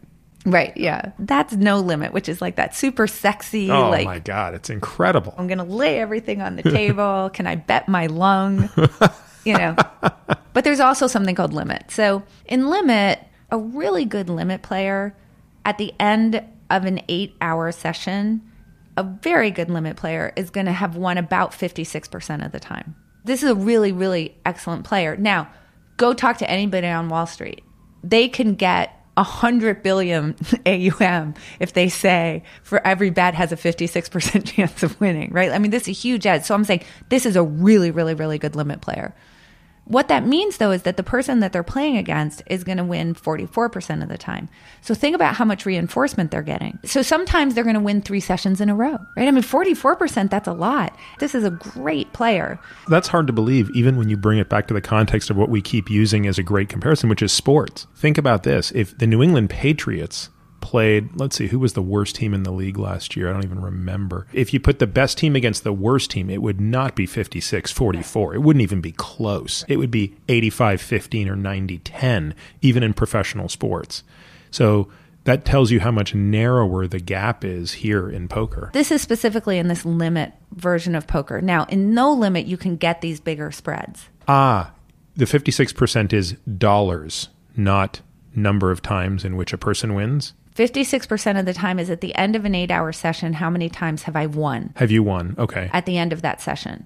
So over 8 hours. Now, just to allow you to understand, it's just a matter of the number of iterations, because sort of in the same way that if the Patriots are 56%, against another team, if they play enough times, they're 100% to have won the series. So a poker player who's going to win 56% of the time at the end of 8 hours, at the end of 1,500 hours will have approached 100%, that they'll be in the money at the end of the year. And this is in this limit version of poker. Now, when we get to no limit, basically what's happening is that you're more likely to realize you're going to see huge volatility, and you have enormously asymmetric outcomes at times. Right. So here's an interesting thing, actually, because of that, is that when I started playing poker... I love that we haven't even got to you playing poker yet, but that's okay, because we're going to get there. When I started playing poker, the pool of players was small. So it wasn't on TV, it wasn't on the internet. There just wasn't this huge market of people who were like, oh, I'm going to go and play poker. So what that meant was that this limit version of poker was really what was being played in casinos by professionals. And the reason was that when you had someone come in who was not such a great player, making sure they were getting that frequent reinforcement was really, really, really important. So you can think about it this way. If you have kind of an unlimited supply of new players coming into the game, when you come in, I should just take all your money right then, because who cares if you get depressed and go away? Who cares if I hit you over the head and it plays more like chess and you're like, well, I'm not going to play anymore because it's not even close. It's not even close. That's ridiculous, because there's literally 17 people standing behind you waiting to take your seat. So now what I can do is I can just maximize in that moment. I can just take as much of your money as quickly as possible because there's going to be somebody else willing to come into the game. When I first started playing, that was not true. When I first started playing, if someone came in the game who was really playing at negative expected value, you didn't want to take a sledgehammer to them. You wanted to make sure that they were enjoying themselves, by the way. And so playing these limit games, which were kind of like a softer way that the edge played out over a longer period of time, was kind of the way to go, because then they won enough. It was like they won enough of the time to feel pretty good. And the thing is that I think that people focus when they're thinking about poker on the expected value being about money. And when this person came in and they were losing money, wasn't that awful for them? When somebody goes to see a sports game, they play money. They get something in return for it, right? They get to watch a good game. When somebody goes to a restaurant and they order food, they're giving money. Yeah, there's guarantee expected loss. Right. But for them, what they're getting in return is a value. So generally, when these people would come into the game who would be playing at negative expected value if you only thought about money, I think that most of them were actually playing at positive expectancy when you looked overall at what their overall experience was. Now, the thing is that no matter who you are, it's not fun for somebody to hit you over the head with a sledgehammer. Like, here, just give me all your money. It happened in 2 seconds. Now go away. But when they would come in and they'd get to play with really good players and they'd be learning the game, which is exciting, and they'd feel like, I'm playing at table 1 at the Bellagio or Aria or whatever, and they're winning enough to feel good, they're probably learning, and this is entertainment for them. Now it's no longer zero sum anymore. It's like, is it zero sum as far as the money is concerned? Sure. But it's not zero sum overall when you look at like what's the scope of what people value, because there's all this entertainment happening as well. And I remember there was this guy, I won't say his last name, but this guy named Jay, who came and played. He came in the late 90s, and he's probably mid to late 70s. He had made a bunch of money on Wall Street, moved to Las Vegas to retire. His health was okay. His mind was super sharp. And I think that he just sort of decided this is what he wanted to do for his retirement. He had a ton of money. And so he started playing in these high limit games with the high limit players at that time. And it was a small group. And he'd come in and play. And the whole group would break for dinner. And we'd all go with Jay to go eat at a restaurant in the Mirage. It was at this time. This was before the Bellagio was built. We'd all go eat dinner, and he would sometimes have parties at his house, and we'd go over to the party at his house, or he'd get invited to somebody else's house. And this was his social life. And he was losing a lot of money, but he was happy. He was having fun. He had this whole group of people, and he got to have this fun conversation, and he got to learn this game, and so on and so forth. And I think this is kind of how he spent the last 4 or 5 years of his life. And he was for sure winning to that. So I feel like people sort of think it all sounds very cutthroat. But it's not. And this is something that certainly I think that the players in the 90s for sure were really thinking about, which is what's the value add? How are you bringing value for this? We know how they're bringing value to us. Wow, that's so interesting. I wouldn't have guessed that, but that's a nice symbiosis. There's a really, really famous player named Chip Reese. He sadly passed away about, very unexpectedly, he was young. Passed away probably about 15 years ago now. Maybe the greatest poker mind ever. I mean, certainly one of them. And the thing about Chip was he just made everybody happy around him. He made a ton of money playing backgammon. He made lots of money playing poker. And he had the superpower of these people who were very negative expectancy, if you were thinking about money, would be calling him up like dying to play with him because he was nice. It was just a really good time. I think about it as the same thing. Why do you go to a movie? Well, okay, if we just think about it as money, it seems like a losing proposition, but of course that's not what we should be really thinking about that as. And so I think that that gets lost a little bit as the game grows and becomes really, really, really big. And so if you don't have a particularly good time and you're sad and you leave, there's somebody else just to take your place. And I think that that interesting aspect of how it really wasn't very zero-sum at all kind of goes away. I think it's come back a little bit now because the poker economy has contracted. And I think they're sort of coming back to that idea of how does this become fun for everybody? It's a really interesting aspect of the game back then. So when did you figure out you had a knack for this? It's hard to say because I feel like it's all relative. You know, I retired in 2012 and pretty much anything else that I can think of that's competitive, poker's really changed. The ability for people to be able to run batches of hands, for example, after the fact, to sort of think, oh, here is the situation that I was in. Now I'm going to go and I'm going to run this and sort of see what the right answer would have been so that I can take that into the next time I play. The kind of analytics that people have, the ability for them to discover what the equilibrium point is on a particular decision or whatever, it's just beyond what I can even comprehend. So I left before I would have had to put that work in. If I did put the work in under those conditions, I'm not sure that I would do well. I mean, I know that if I sat down today without doing that work, I would get completely crushed. So in that sense, you can look at me and say, well, I didn't have a knack for it. If I tried to play against today's players who know the things that they know and are able to run the kinds of simulations and analytics that they can run now, and they're understanding the mathematics of the game are and sort of what the optionality is. And so you're saying that a professional player today will take every hand of a game and they'll have the simulation after the fact of that hand? Well, not necessarily every hand, but they can pick hands and they can actually run the same way that you do it in baseball. Well, I was going to say, this sounds a lot like Moneyball, right. Which is the advent of analytics to the game. Right, exactly. So they can sit there and they can just set the parameters. If I am in a particular situation where I think that I have to bluff, and if I give you this range of hands, how often do you fold? If I give you this range of hands, how often do you fold? And they can figure out exactly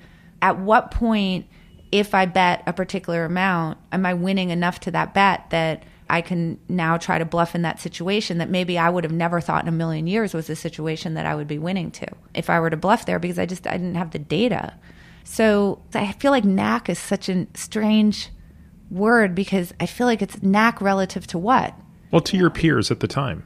Yeah, so those peers changed. So I started playing in Montana. What year is this? Oh my gosh, I turned professional in 94, so it's right around that time. And I was playing against people in Montana who, a lot of them were retirees who were, this is kind of what they did. Some people have their bridge game, or some people are playing golf, or some people are playing poker, and that's kind of what they wanted to do. So while I think that pretty much everybody who plays poker would like to get better and enjoys the game more, some people are more hungry to do that than others, and people are getting different things out of the game. And the people that I was playing with that were not thinking, let me become a world-class player.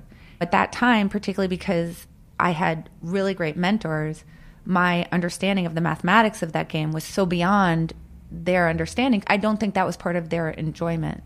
So the day that I stepped into that room, I had a knack, certainly compared to the people that I was playing against. I started playing 2 years before that in that game, and that was sort of where I was learning. And then in 94, I decided I was a professional poker player, and I moved to Las Vegas. And I started playing And this there. is how many years after the game in New York? Or was it only your brother that was playing? Only my brother was playing in that. Yeah, I never played in New York. I don't think I ever played a hand of poker in New York. So you get to Vegas in 96? No, I got to Vegas in 94. Oh, that was the declaration of turning pro. Okay, got it. Does it become less fun when it's your job now? Does it amplify the stakes? Eventually. But no, not at this time. Poker is a really complicated game. Very, very complex. And I know that there's just so much that I don't know about the game. And I'm totally aware that if I tried to sit down and play against today's players, that they would bury me. Because there's this whole layer of the game that I haven't discovered. But while I was, particularly in those early years in the 90s, I had started off in Montana playing only limit hold'em.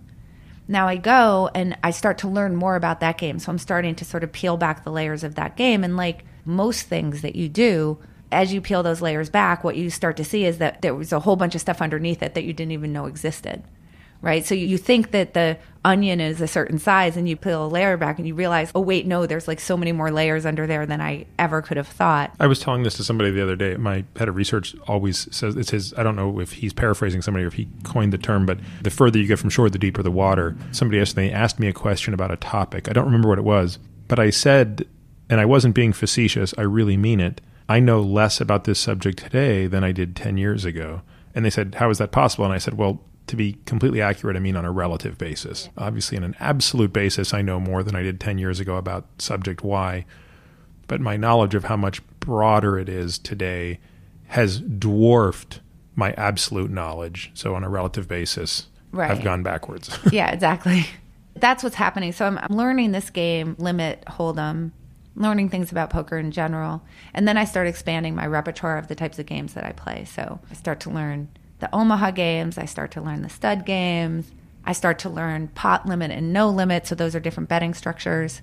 And I'm immersed. It's like I'm living and breathing and talking poker all the time with peers, with mentors, so on and so forth. So it's not really like a job in that sense. Certainly not during that first 8 or 10 years that I'm playing. I'm learning, and every second is learning.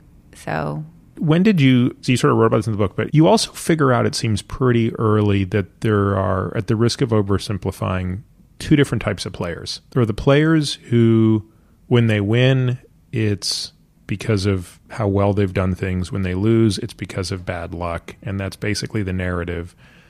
And you seem, and again, I don't know how quickly you came to this understanding, but at some point you seem to come to the understanding of, wait a minute, sometimes I'm winning when I make the wrong bet, and sometimes I'm losing when I make the right bet. And that last one, by the way, must be a hard pill to swallow. You end up sort of in your own mind formulating a very common tool we use today, which is this decision matrix of, did I use the right process, yes or no? Did I get the right outcome, yes or no? That's a lovely 2x2, but it's one that you have two squares of that 2x2 never get talked about, which are the ones that are at odds with each other. Let me really dig into something you just said. So I agree that we're not seeing the whole 2x2. Where I'm going to quibble is this. Correct me if I'm wrong, but I think what you said was you could have made really good decisions, like, and had a good situation and ended up having a bad outcome. And that's the really hard pill to swallow. And I actually think it's the reverse. To me, I think that's the story you tell when you're opening your book, which, bringing it back to the New England Patriots, is when the tables are turned, right? It's the Pete Carroll pass call on the 2-yard line or whatever in the Super Bowl that gets intercepted, which, right, again, by all metrics, if you looked at this like you were a robot looking at reams of data, the outcome of that call was positive. That should have been a touchdown. Right. That's a question of resulting. When we're evaluating other people's decisions, particularly people that we don't compare to, particularly in a situation where the decision is complicated, we have this simplifier, this shortcut called resulting. So what we do is we say, if I know what the quality of the outcome is, I can work backwards from that to the quality of the decision. So this is what happens to Pete Carroll. It's the last play of Super Bowl 2015. Everybody expects he's down by 4 to the Patriots, as always. It's always the Patriots. Back to the beginning of the conversation. At any rate, everybody thinks he's going to hand the ball off to Marshawn Lynch. Instead, he has Russell Wilson, the quarterback, pass the ball. This is very unexpected. The math is very, very complicated here. There's some game theory in there. There's options theory, all sorts of things. If people are interested in reading about it, they can go look at Benjamin Morris on 538. Suffice it to say, it is a good play. We'll link to all of this in our show notes, by the way, because we love nerding out on this exact sort of background. So he passes the ball. It's intercepted. They lose the Super Bowl this way. Malcolm Butler, my hero. I can't imagine. Can you imagine what I was doing to my TV? I remember looking at my daughter going, earmuffs. And it was like, fuck yeah. I am screaming. My wife's like, all right, I'm going to take the kids out. Yeah. I'm like, yeah, that's fine. Yeah, exactly. So this is what we do. The thing about understanding the quality of the decision is it's complex. It's really hard. You need to know a whole bunch of different things. You need to know, given the decision that was made, what were the possible outcomes? How often would those outcomes occur?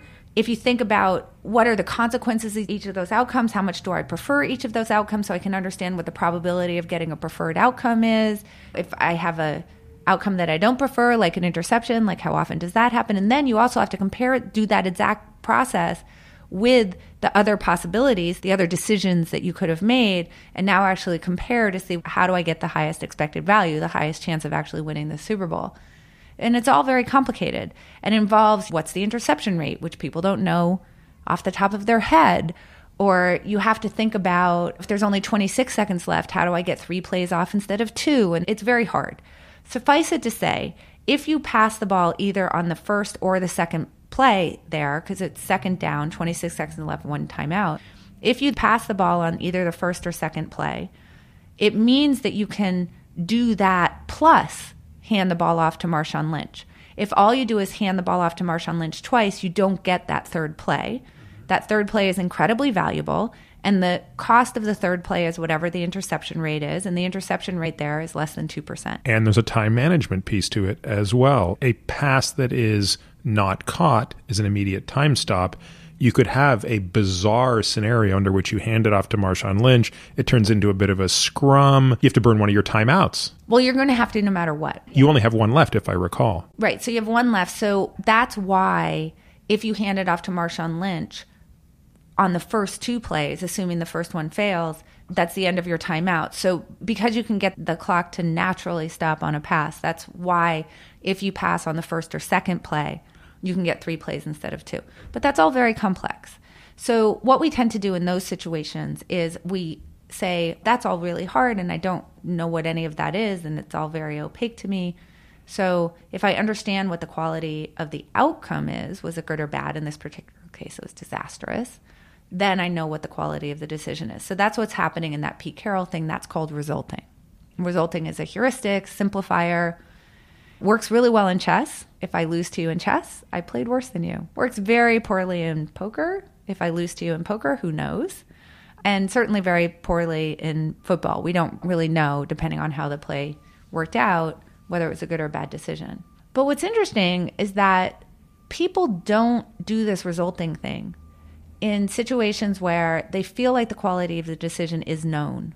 And I say feel like because in quotes, yeah. Right, because they don't necessarily know it. But remember that what I said is resulting is a simplifier. The quality of the decision, it's complicated, it's hard to figure out. So what happens when we feel like we do know the quality of the decision? So I'll give you an example.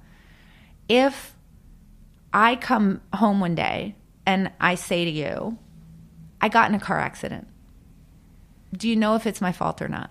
No clue. And you won't use the fact that I got in a car accident to work backwards like you do with Pete Carroll, because you understand that there's certain things that really are knowable about driving. And you can ask me what those are. Did you break the rules of the road? Were you drinking? You can ask me a whole bunch of things. So there's all sorts of places like that where we feel like we understand what the decision quality is. And so if we have a bad outcome, we actually tolerate it. This occurs all the time in business as well, right? If somebody makes a decision, let's say they execute on a decision that was made in a committee where the whole team agreed that this was the right way to go, and then it doesn't work out, people aren't like, idiot. But if they do something on their own that is not something that everybody always does, then all of a sudden, if it doesn't work out, they're really under the gun. So we have this issue of transparency that occurs. So now let me get back to this roundabout way. So first of all, let me just give you a good example of the transparency problem. Okay, bear with me on this thought experiment for a second. You don't have Waze, it's broken, and you're driving to the airport with your spouse. Obviously, you have to get there in time, and you get in the car and you go the normal way that you go, that you've always gone, and something happens, there's a big accident on the road, and your car is not moving, and you get to the airport and you just missed your flight. Are you getting blamed for that? Is that your fault? Is your spouse mad at you? No, not in my case. I can imagine in some people's cases. But mostly, no, it doesn't feel like it. Okay, so now you get in your car. Again, you don't have Waze, whatever, your phone's broken. You get in your car and you announce to your spouse, I have a shortcut. I was just talking to Morgan over there and they told me about this great shortcut. So I'm going to take this shortcut because I've checked it out. I looked on a map. It's better. And now you go to the airport and there is an accident. Car's not moving. You make it to the airport and you've just missed your flight. Is your spouse mad at you? Again, mine would not be because she's superhuman, but yes, okay. I think many people in that situation are absolutely getting yelled at. By the way, that's a superhuman spouse. It's like, I cannot believe your stupid shortcut. So this is one of those cases where, so we have this come up all the time, and it comes up in so many different ways. It comes up in medicine all the time. Because that's such a great example, right? If Marshawn Lynch had been handed the ball and he had fumbled the ball, same exact outcome. People would be pissed at Lynch. Nobody would be pissed at Pete Carroll. That is exactly right. And they might not even be pissed at Marshawn Lynch. They might just think that the Patriots line is too good. Yeah, the safety or whoever came and stripped the ball out was just exceptional. Right. And why is that? What's the difference? Because in both cases you fail. Expected versus not expected. Expected versus not expected. And this comes up, I guarantee this comes up in your business all the time. It comes up in your personal life all the time. It's one of the reasons why, for example, if someone's really unhappy in their job, they won't be aggressive enough about going and finding another position. And the reason is that the unhappiness in their job is now sort of become expected. Like they're not really blaming themselves for that. But if they go and find a new position and they're not happy there, they're going to feel like it's their fault, as an example. This happens in business strategy. This is the way that teams end up operating, so on and so forth. Okay, so this becomes a really big problem. So every human being understands this difference between kind of transparent and opaque decisions. Now, here's my question for you. What decisions do you think are the most transparent to you? Your own. These have the most transparency to us. So what happens with our own decisions is that we allow uncertainty to bubble to the surface as the explanation for a bad outcome more often than we would for somebody else's decisions. Why? Because we feel like we know what the quality of our decision is, number one. And number two, we don't really want to question the quality of our decision. So you can think about that sort of in general. Do you hand it off to Marshawn Lynch or do you pass it? Is a question of when are we allowing uncertainty as the explanation for a poor outcome? So it's innovative, unexpected, opaque, all of those things. We don't allow the uncertainty in the door. But when we feel like we know, because obviously you're supposed to hand it off to Marshawn Lynch, now we let uncertainty into the door. We do this for ourselves as well. So now this brings me full circle to this thing about when we think about this matrix and you say, well, you might make a really good decision and have a bad outcome. That's the most painful, you said. By the way, that's just my subjective overlay. I don't know that there's any decision-making expert out there that would argue one way or the other. Well, I think that people do think that. So I just want to sort of pick at something. So let's just start again. So what you said was, there are these two quadrants, right? That we would think of as discordant. Right. So one of them is you make a bad decision. But you get the right outcome. You get the right outcome. And then you said even more painful is you make a good decision and you get a bad outcome. Now, what I think is interesting is that I would actually argue that that doesn't have a lot of pain associated with it. And let me explain why. Imagine you're looking at this in the aftermath of the outcome. Okay, so in one case, you've gotten a good outcome. In one case, you've gotten a bad outcome. So let me ask you to do the thought experiment. Where do you want to dig in more? If you get a good outcome, are you looking to dig in to try to find out if you made a bad decision that resulted in that good outcome? Or are you just being like, good outcome, yay me?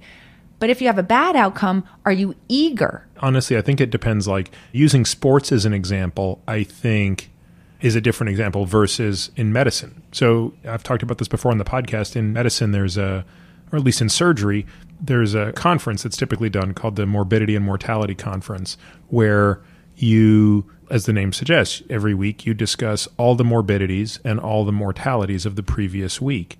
And so that is an objective definition. A person can basically arrive dead in the hospital from, let's say, a gunshot wound. They still get presented in the conference, even though, let's say you did nothing. They literally showed up in the emergency room. You did CPR for a minute. They were all basically already dead and call time of death. That still shows up, even though there's no blame to be assigned within the confines of how medicine was practiced. So those ones don't get a lot of discussion. The ones that get a lot of discussion are you made a decision that seemed like the right decision at the time, and it seems defensible, but the outcome was bad. Now, of course, as you've alluded to, these are so complicated because there's still the luck component. There's all these other things that go into it. So I guess if your question is, where do you learn the most versus what causes the most consternation, those aren't necessarily the same, are they? The point that I'm making is not so much about where do you learn the most, because I think you learn from all four quadrants. And it's really important to learn from all four quadrants, right? I made a good decision. I got a good outcome. I'd like to understand when I have made a good decision that has a really good expected value, and I want to be able to see that. I want to understand when I made a bad decision that had a bad outcome and where I had negative expected value, and then I can understand that so I can adjust my decision making going forward. And likewise, I'd like to understand when I made a bad decision that had a good outcome and vice versa. What you just described is actually the whole shebang in terms of the reinforcement of this bad kind of thinking. Because what I'm guessing does not occur every week is the, wow, this patient did way better than expected. But we made the wrong decision. Let's have a conference about that. So let me give you a super simple example to try to get at this, because I think that this is actually a really big problem, particularly as I feel like now people have now understood the importance of process language. So if we think about any business movie from the 1980s, they're like, I'm results driven, right? And now you sort of look back at that and you're a little horrified, because I think we all understand that we don't want to be results oriented. We kind of get that that's a problem.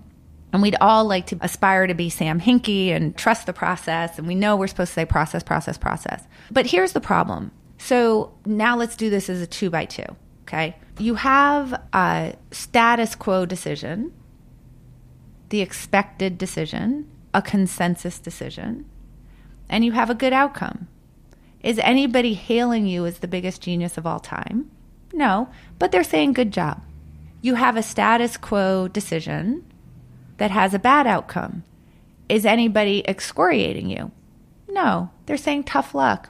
What could you do? You have an unexpected, an opaque, a non-status quo, a non-consensus decision that has a good outcome, and they're hailing you as the biggest genius of all time. You have a non-status quo decision that has a bad outcome, and everybody's calling you an idiot. So people understand this. So now let's think about, what does that do to somebody's decision making? Well, first of all, they want to avoid the bad outcome. This is where loss aversion comes in. Right. We don't want to be the idiot. That's the one quadrant that you want to avoid. Right. Well, in general, we want to avoid the whole right side of the table, because the right side of the table contains the idiot section. So let's think about, how can we avoid the whole right side of the table? Well, one way we can avoid sort of the bad outcomes altogether is to kind of fall down on the not deciding thing. Just sort of not doing anything that's going to cause a big loss or a big win. Either you could do it by omission, you could sort of not act, you could make very, very low volatility choices. There's things that you could do there to play these strategies. The other thing that you can do, so you can avoid deciding at all, or you can make sure that you're making things that don't really create big losses, so you're not going to end up in the room. But the other way to deal with that whole right side is to focus on the lower right quadrant and say, I never want to be the idiot in the room. And so therefore, I'm going to make status quo decisions, So let's think about this. For example, it doesn't matter if 80% or so of ear infections are viral. If a patient comes into my office, I'm giving them antibiotics because I don't want to get yelled at. If this happens to be the time, I want to be able to cover my butt, and that way nobody can yell at me. So now let's think about this. So what ends up happening is that we want people to be thinking, I just want to make the best decisions, and I don't really want to be afraid of the bad outcomes. I particularly don't want people to be afraid of this idiot quadrant, because we would like people to be innovative, and we'd like them to be thinking outside the box, and we'd like them to sort of push against what the status quo is, because that's how obviously we move forward as a society, as a business, as an individual. But this is what happens. Everybody has a morbidity conference. So even if in the morbidity conference you're talking about process, you're in the room because of morbidity. So everybody knows I get in the room because of something bad. So here's a simple thought experiment that I use. Imagine that we're investing in real estate. Like, we have a real estate investing group, and we have a model of the market, obviously, and we have limited resources that we can deploy.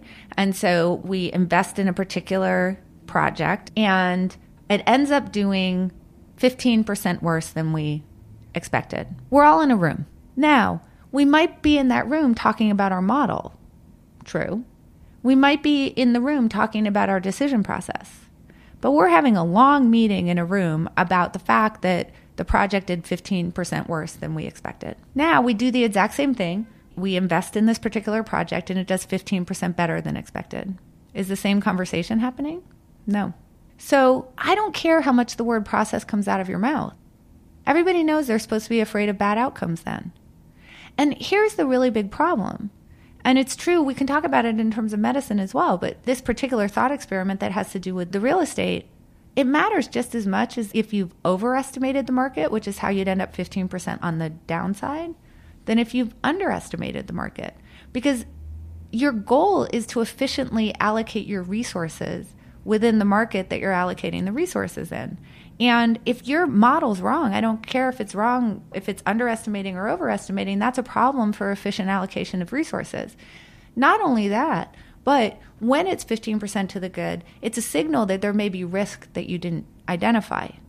So, for example, you could have the mean right, but you may have the variant. That's a really big problem because that has really big implications for what percentage of your bankroll or of the total money that you have, the total capital that you have that you're supposed to deploy to that particular project. That's a very important point, by the way, which doesn't, I think, get talked about enough, even in that circle, which is people are very fixated on return on capital, but they generally aren't as appreciative of risk-adjusted return on capital. So RAROC versus ROC is this concept that seems to be missing from the way a lot of people think about that. So it's good that you brought that point up because there could be a number of problems with that issue. Not just maybe you didn't allocate enough, maybe you allocated the right amount or too much. It didn't appreciate what was at risk. Right, exactly. So we want to be seeing those signals, right? Because we'd like to understand it if we underestimated the vol. And in both cases, your model could be totally right and you can just be a couple standard deviations away, or there's a variety of reasons on that particular time that it could have come in low or high that don't have anything to do with your model. But you kind of want to dig in either way because it's something unexpected happened. The other thing, by the way, that happens is that when you have a downside event and you do get in the room, people rarely ask, should we have done worse?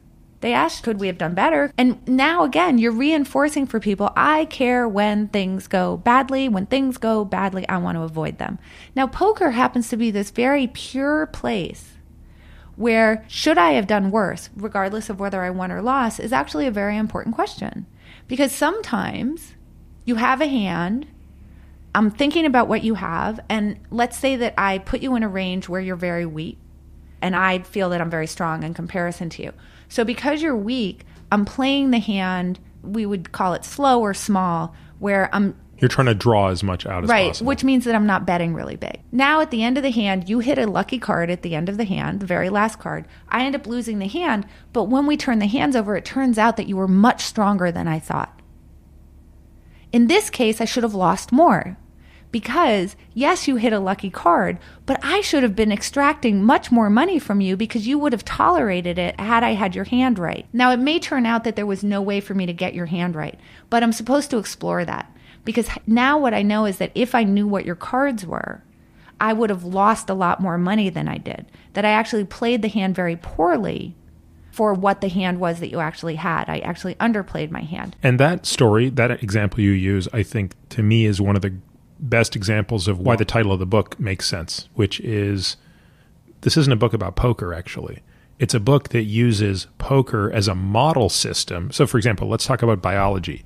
Why do we do so much biology in C. elegans, a worm, or in this type of a mouse or this yeast? Do we care that much about mice and yeast and worms? No, they are model systems that allow us to do things in cleaner ways.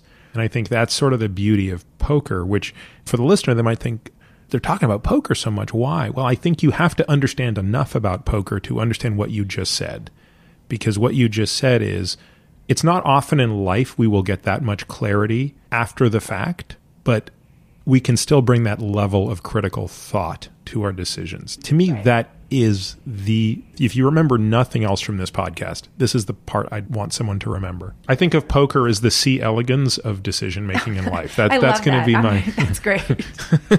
And we can think about this on the winning side as well, right? Like, I could win a hand from you where I really should have won a lot less. Again, if I had had perfect information, I shouldn't have actually won as much as I did. Because, for example, I could misread your hand and I could play a hand really strongly, and then I can be the one who hits a lucky card. And actually, if I had perfect information, I would not have ever put that much money at risk. So we want to explore whether the outcome is good or bad. We want to have equanimity toward the direction that we're exploring. Could I have gotten even more out of you? Could I have done even better? Could I have done worse? And the other thing that besides that direction, by the way, is we want to think orthogonally. Like, maybe you lost for reasons that had nothing to do with your decision process, or maybe you won for reasons that you totally didn't predict. This happens in financial markets all the time. You invest in a company because you think that a particular product of theirs is going to do gangbusters or something, and then that product fails, but they happen to acquire another company. By the way, don't take credit for that if that wasn't in your model, but you happen to have won. So we want to be thinking up, down, orthogonal in all these directions. So now here becomes the problem. We know that people don't like to be in this bottom white quadrant. They don't like to be in this place of, okay, something really bad happened. And if they do get in that something really bad happened place, they want to be able to say, but it's not my fault. It's a bad luck situation. It's like, well, my decision process was good and everybody had consensus and I handed the ball off to Marshawn Lynch. What could I do? That was what I was supposed to do. So you're driving people into this place where they're very likely to be trying to build consensus, not necessarily of the good kind, right, of the false kind. They may be using data not to find the truth, but to tell a data story that supports them in case they happen to get into the room. So we really like to say the data told us so. They may just be doing what everybody has always done. They may be slow to decide because they need buy-in or the right kind of sign-off too often, or they need a higher level of certainty than they really should in order to make the decision. All sorts of bad things come out of this. And what really ends up coming out of it is that people tend to move slowly. They tend to default toward omissions versus commissions. In other words, not deciding versus deciding. And they tend not to like to innovate too much. Now, my guess is there's a different propensity for this across different fields. So, for example, have you ever had a chance to talk to Pete Carroll? I haven't. Just thinking about everything you said, it would be very interesting to have that discussion with him and say, it'd be hard for him to do this, but go back in time to before you made that decision.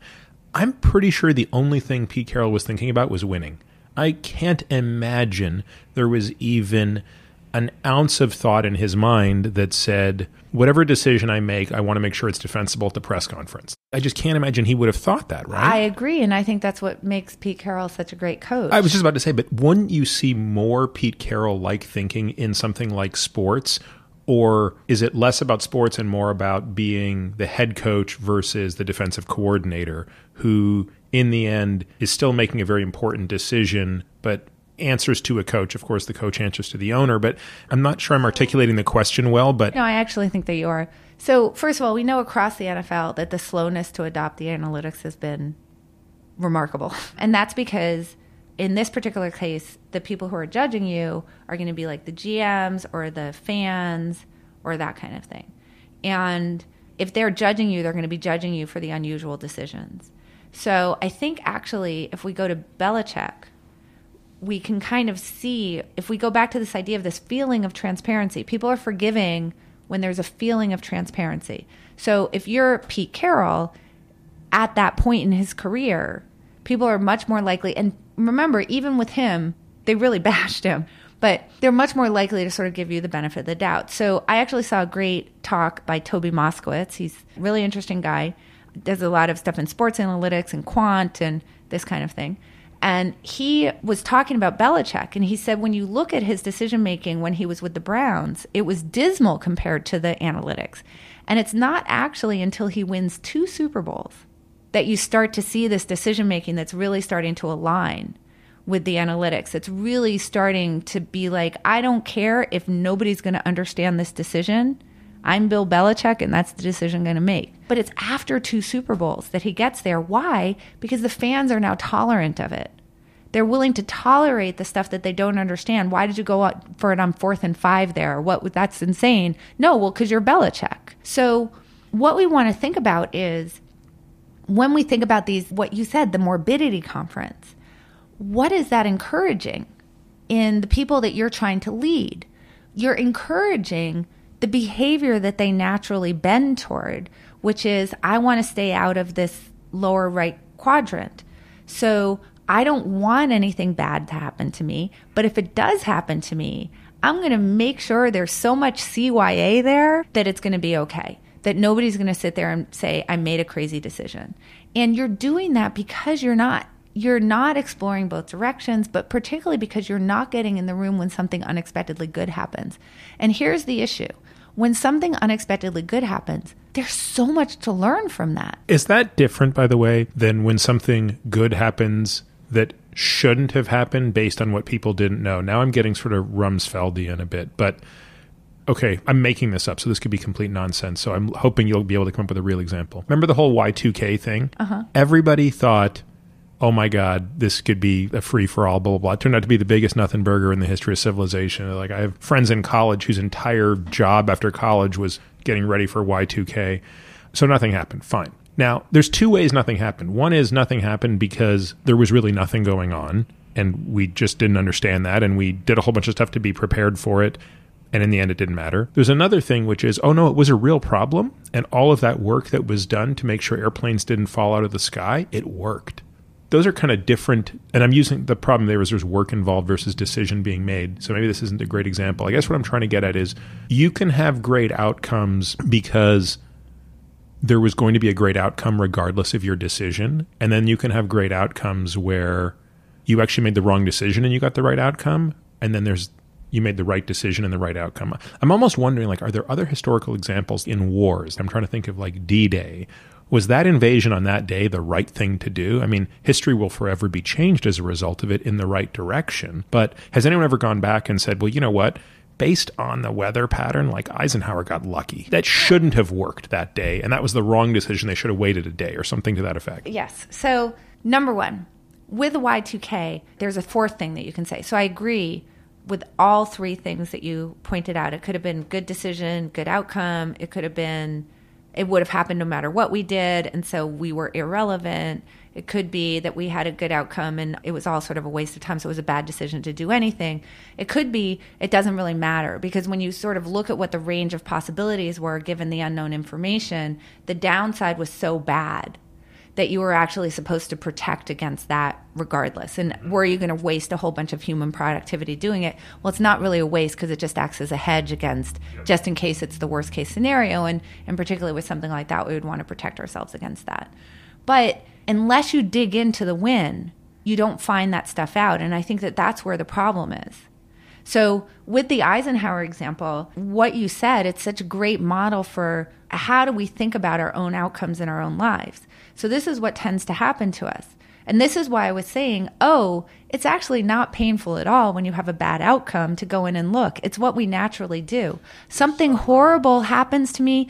I'm looking in there. I'm trying to find all the luck in there. I'm exploring what were my other options. Was there something else that could have worked out better? How often was that decision going to work out poorly? And I'm so excited. I'm so excited to go in and discover that I didn't do anything wrong. I'm looking for that when it's a bad outcome. When it's a good outcome, when we land on the beaches of Normandy and it's a pivot point in the war and we win, people aren't looking as hard to try to figure out, to really explore the counterfactuals. Well, what if I had done this? What if I had done this? What if it had turned out this way?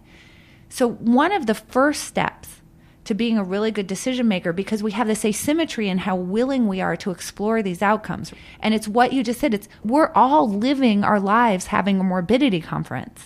Now, the morbidity conference that we're having in our head is specifically to go find the luck in the whole thing. But that's the only conference we're having. We're never having the my life is great conference. Let me go figure out if that's because of my own decision making or because of luck or if there was a better way or I could have actually opened up a whole other set of outcomes. Like nobody's doing that. That is such an interesting point. You are so correct in that. And as you're telling that story, I'm thinking of a sort of silly example in my life, but it's one that anyone who knows me knows I take very seriously, which is how much I love archery. And I shoot a lot. So when I am not in New York, obviously, when I'm back in San Diego, I'm shooting constantly. And I'm always trying to push the limit of my capabilities, which means you're losing arrows. You're just invariably, if you're 60, 70 yards away trying to hit something the size of a softball, you're going to miss every once in a while. I'm generally losing an arrow to the tune of one a day. Now, these arrows are very expensive, so this is becoming quite a problem. Every one I've missed, I can tell you 100 reasons why. And not bad luck. I can tell you the mistake I've made. I don't think I've once ever given thought to the perfect shots.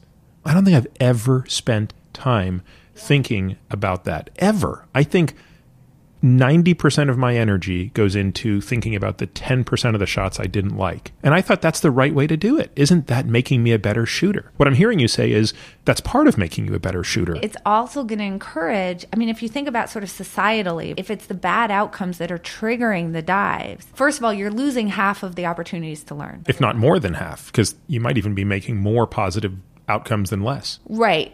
Well, let's assume that the chances of having an unexpectedly good outcome are symmetric. And let's make it that the thing that triggers us doing a dive is that it's unexpected and you can decide if it's like a 1 standard deviation away or the standard deviation and a half or whatever it is.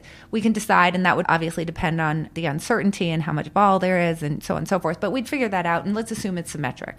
So by only digging into the downside, we're doing two things. One is we're losing half of our opportunities to learn. And the second thing is that we're reinforcing the risk aversion. We're saying, hey, what we really care about is downside outcomes, so you better avoid those. And 3 is we're completely quashing anybody ever doing anything unexpected, because if you do something unexpected, the chances that somebody's going to allow for luck or that you yourself are going to allow for luck as the explanation is just going to kind of go poof, and we don't like that. So there's all sorts of bad stuff that comes out of it. So when we get an outcome, we want to basically do what you were just doing with the beaches of Normandy, which is to say, here's the outcome. Before I make any conclusions about it, let me think about what are the other possible things that could have occurred. So I have to think about what are the things that didn't happen but could have, those counterfactuals. And then I need to think about what was my preference for those things, how much did I like each of those things, and how often were those things going to happen. So it's just basically thinking about what was the payoff for those things. Obviously, you can compare those to cost, but let's just simplify it. What were the possibilities? What were my preferences for those possibilities? And what was the probability of each of those possibilities occurring? And then, so that's the first step with the beaches of Normandy. It ended up being a particular way, but given that they decided to do what they did on that particular day, what are the other ways that it could have turned out with what probability would have that have turned out, and how much would we have liked or those things depending on what our goal was, which in this case was to win the war. And then now we can take that and we can iterate it and say, what if they had waited 2 days? What if they had done it 2 days before? What if they had done it in a different way? They had gone from land instead of sea. Now we can start thinking about if they had chosen other options, then how would that have compared in terms of what the expected value was for the option that they actually chose? And you can do this for anything. So you can do this for the archery. I assume that a bullseye is pretty unexpected. At certain ranges, it's more surprising than it is not. Right. What you can say is you could actually go in and start forecasting it. I'm going in at a particular range, given what I think that my skill level is. what percentage of the shots do I think I'm going to get a bullseye? So forecast it. Say this is the percentage of times that I think I'm going to get a bullseye. Now, if it's a particular day and you're well below that, you would say, I wonder what happened today. What was the situation today where I was well below what my expectation was for the number of bullseyes? But now, if you're way above, you do the exact same thing. And this is what we don't do. I can guarantee you, because I know this is the way that people think. If you think, I don't know how many times you shoot at the target. I've done so much of the work you're describing without the important piece. But at 50 yards, for example, I know, just based on what I do, that I should be able to put 8 out of 10 inside of a certain diameter. So I spend a lot of time thinking about when I'm hitting 6 out of 10 inside of that range. What's going on? But there's days I'm hitting 10 out of 10. This is what you do. You walk off and you dance. You're like, look at me. Yeah, I don't think about why. You're like, whoa, check me out. I'm great. And the thing is that, of course, you may have stepped up in skill, but wouldn't you like to know exactly what the adjustment, what was it that actually clicked for you that day?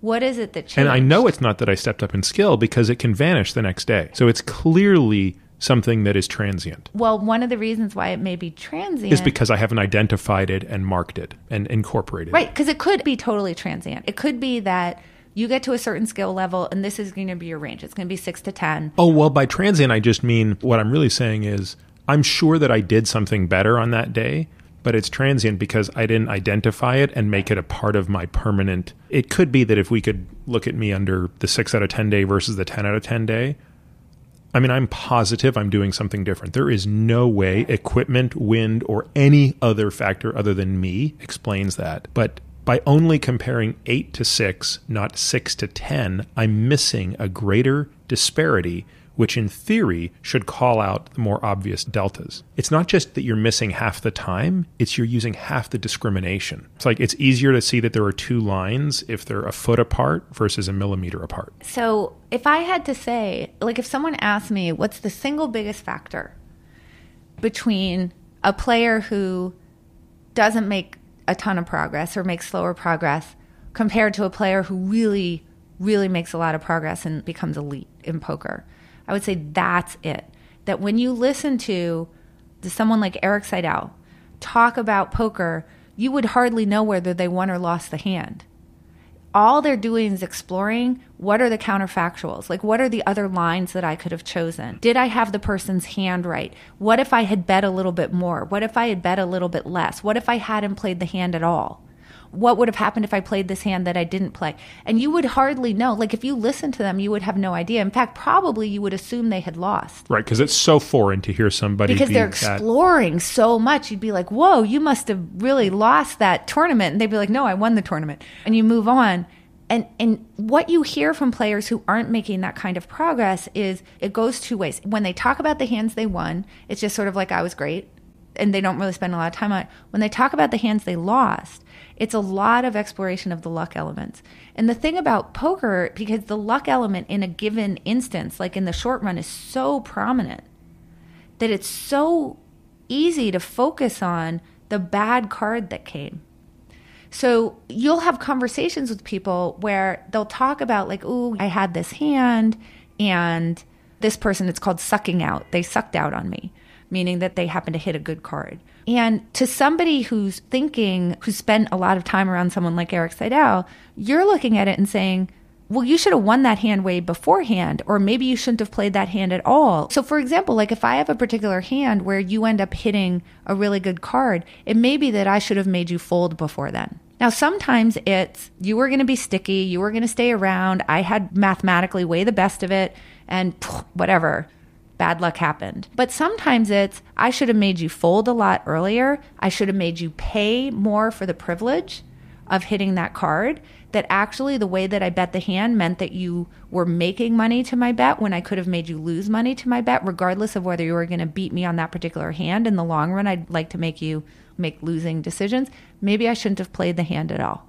There's all sorts of other things that you can be exploring in those situations, and they're not getting explored. Instead, what's getting focused on is, I can't believe that person sucked out on me. So I have this framework for learning things that require skill, and I see a parallel now that I've never seen before. So my framework And I use swimming as the analogy for this because I learned to swim as an adult. So this was really the first time I explored this framework. But I do think it applies to many things, languages, you pick it, frankly. So the framework is we start out as unconsciously incompetent. So you take a person like me at 31 who doesn't know how to swim, you put them in the water. There's no ambiguity about how bad I am, but I don't know why. All I can tell you is I can't swim. I can't actually tell you why I can't swim. So the first step of learning how to swim is becoming consciously incompetent. You actually have to understand why you're really bad at this. Oh, once you start to understand Archimedes' principle, that's like a very important part of understanding how to swim. The more of you that's underwater, the more buoyancy there is to hold you up. Once you start to understand how Bernoulli works, all of a sudden there's this difference about the velocity of a fluid over a body, etc. And then, by the way, you're no better as a swimmer in those two boxes, right? The difference between... Right. I just want to know the percentage of people who are learning swimming who cite Archimedes and Bernoulli. I just love that that's the way that you're... I don't know if I still have them, but I would love it if I did. I used to journal so relentlessly about swimming.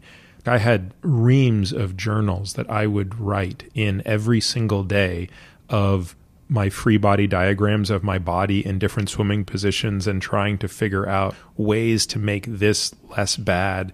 When I got into this, I became so obsessed that I swam twice a day, every day. This model makes so much sense to me. Well, you don't actually start swimming until you reach the third box, which is now you are consciously competent. Now, the problem is you can't do that for long. So you tend to vacillate a lot between the second and third box, which is consciously competent, and then you go back to being consciously incompetent.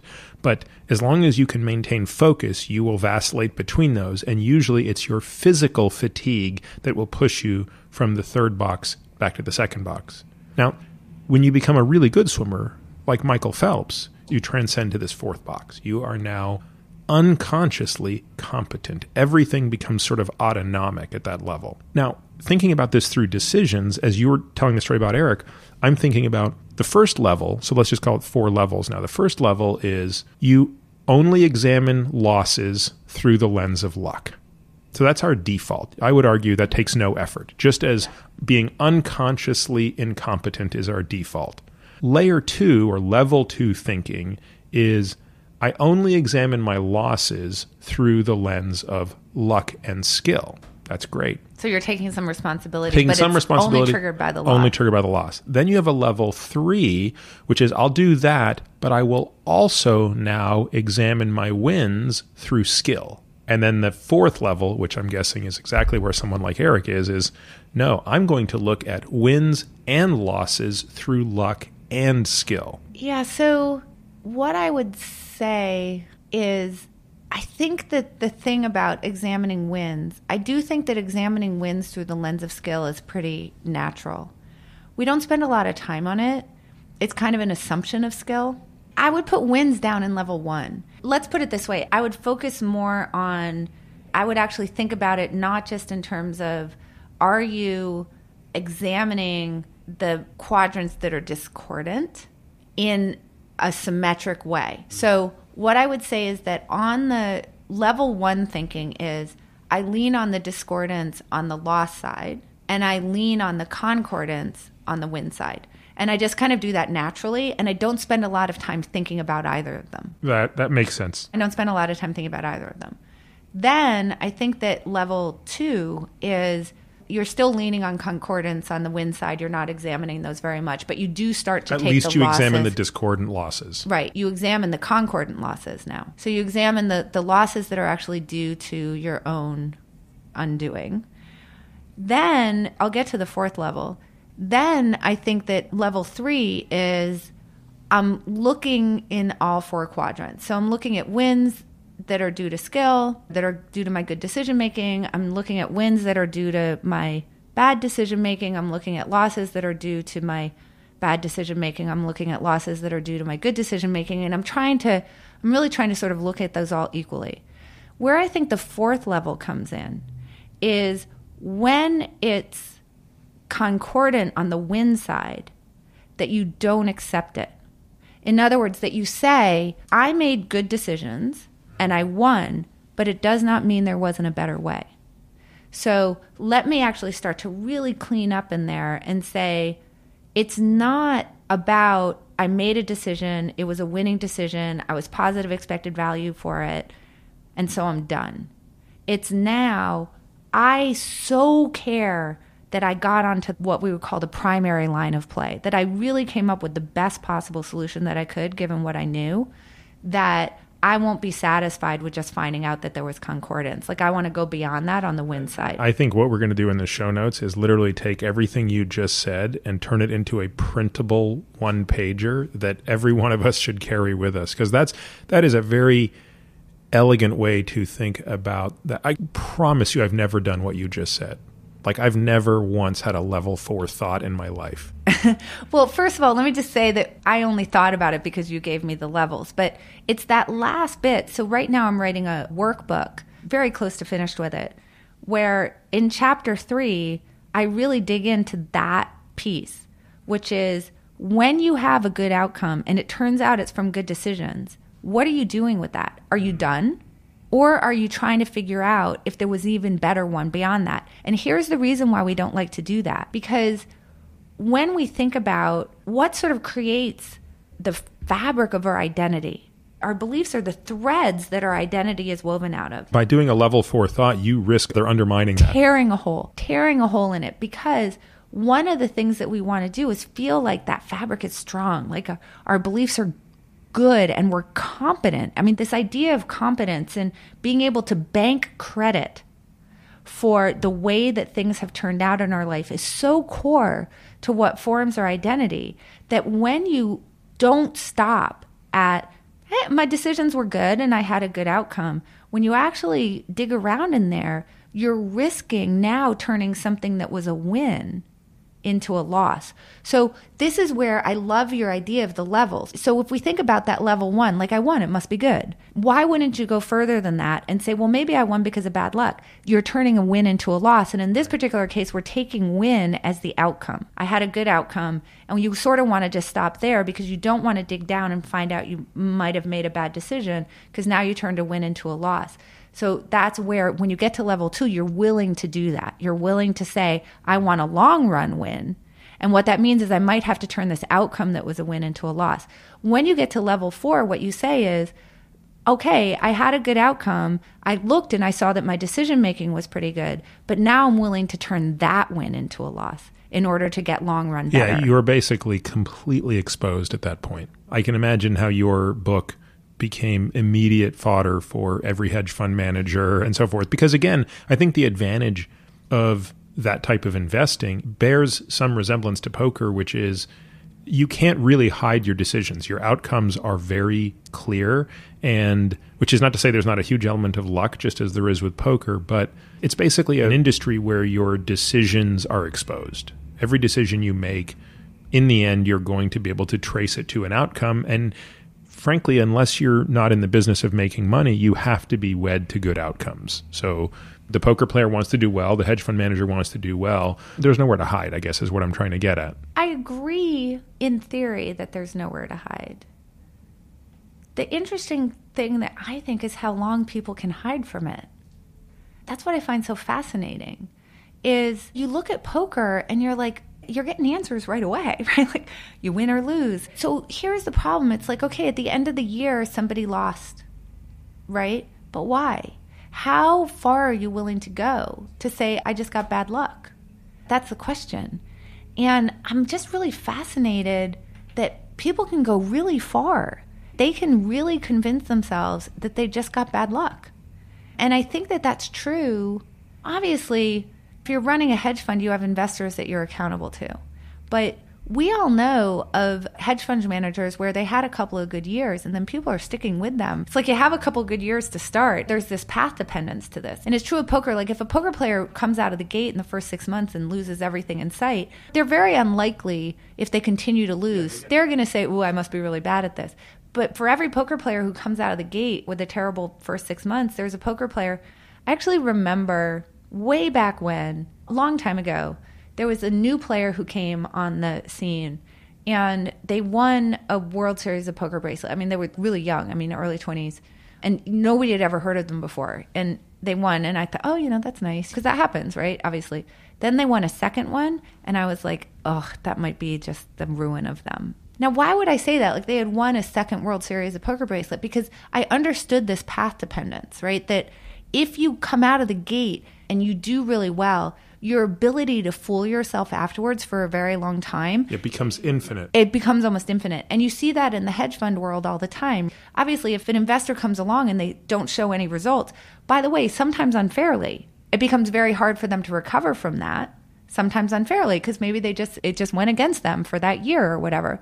But when it's the reverse, when they come out of the gate strong, you can fool yourself for a really, really, really, really long time. And that's the thing that I find so fascinating. That's what really kind of lights me up, and trying to figure out the capacity for self-deception is so a bottomless well. Is there an industry that you look at where you just see on average it is more amenable to higher level thinking, the way we just described the 4 levels in poker, like this framework? Is there a place where either through some externality of the way the industry is set up and the rate of time being short between decision and outcome and some sort of transparency, that we have a space where there's a greater incentive to rise to that level? First of all, let me just say this, that obviously we're only talking about places where in the shorter run, luck is going to have a strong influence. So when you look at sports that are really highly under the influence of skill,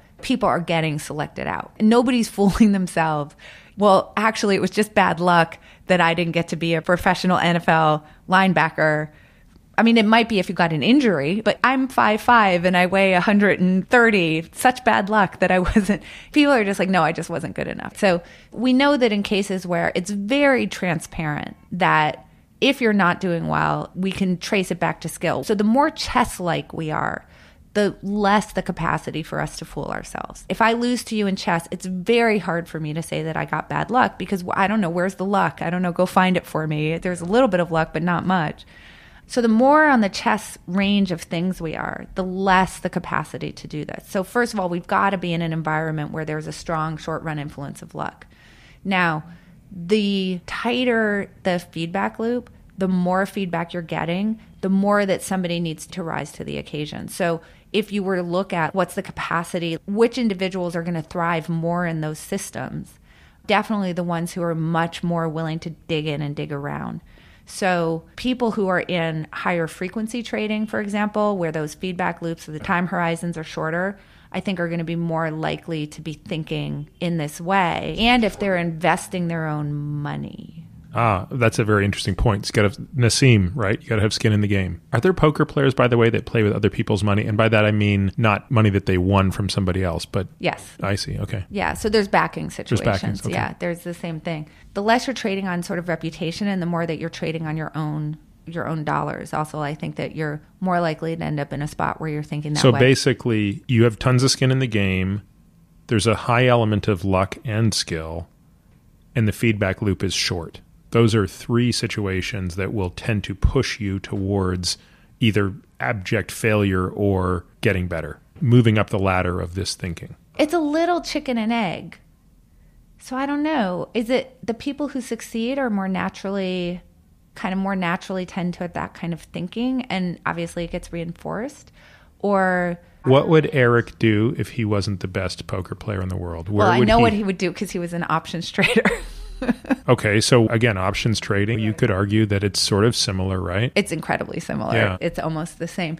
But would he go and be a good CEO of a blue chip company? Like if he all of a sudden tomorrow, assume he had the domain knowledge. Okay, so he could go in and be the CEO of General Electric or Home Depot or ExxonMobil or something where you could put a chip in his head that gives him the domain expertise to understand exploration and production or whatever. But could you move that industry or that company within its industry relative to its peers by bringing that layer of thinking? Yes. So that's kind of why I want to say, is there a little bit of a chicken and an egg issue? Because I have met people across industries where there are people who are thinking this way, where there are people who are really hungry for it. Now, in terms of this idea of like, what are you doing when you find out it was pretty good decisions and good outcomes, or are you only doing postmortems and not thinking about it in terms of expectancy?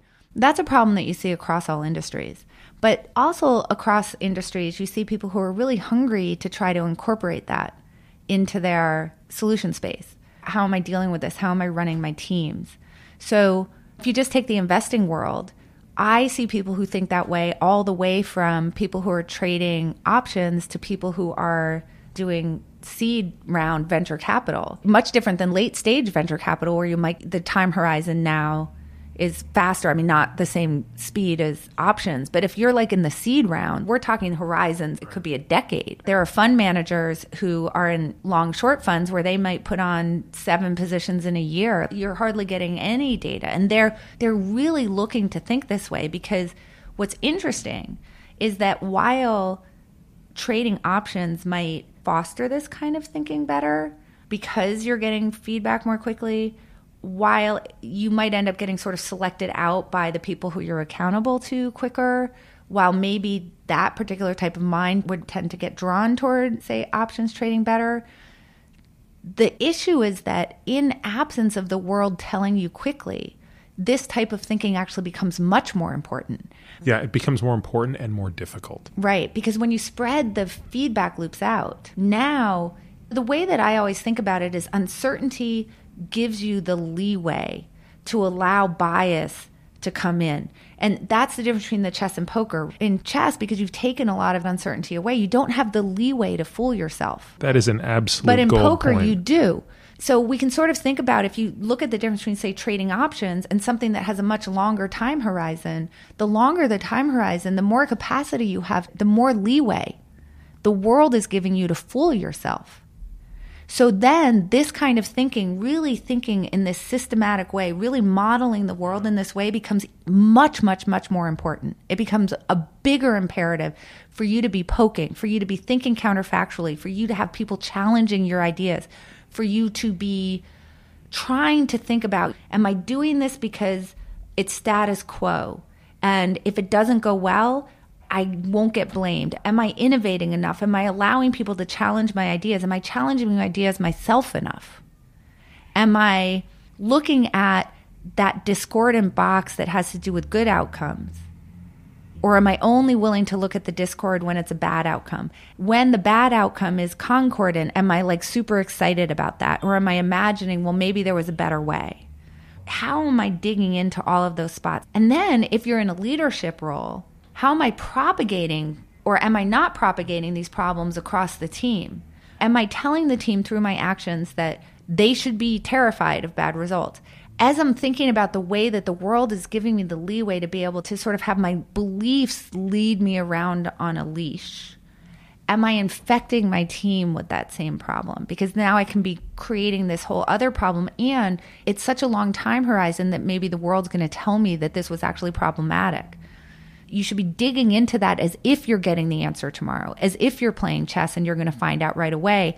And you should be doing everything you can to try to make sure that you don't find out you hung your rook. This to me is why swimming is harder than riding a bike. You can teach anybody to ride a bike relatively quickly for a couple of reasons. One, the feedback loop is very quick. Like anytime you're out of balance, I mean, we just naturally, internally, our inner ears allow us to sense that disequilibrium instantaneously. So you get the fastest feedback loop imaginable, and the consequences are quite high. It hurts significantly when you're not in balance. Contrary to popular belief, swimming is about balance. It's the exact same thing. You just happen to be in a medium that is so much more dense than air that the feedback loop is much slower and the consequences are much more gentle. It doesn't hurt when you're out of balance. In fact, if you fell every time on a bicycle that you were out of balance while learning to swim, you'd never ride a bike again. You'd be so black and blue. So in that sense, swimming is gentler, meaning you have more excuses.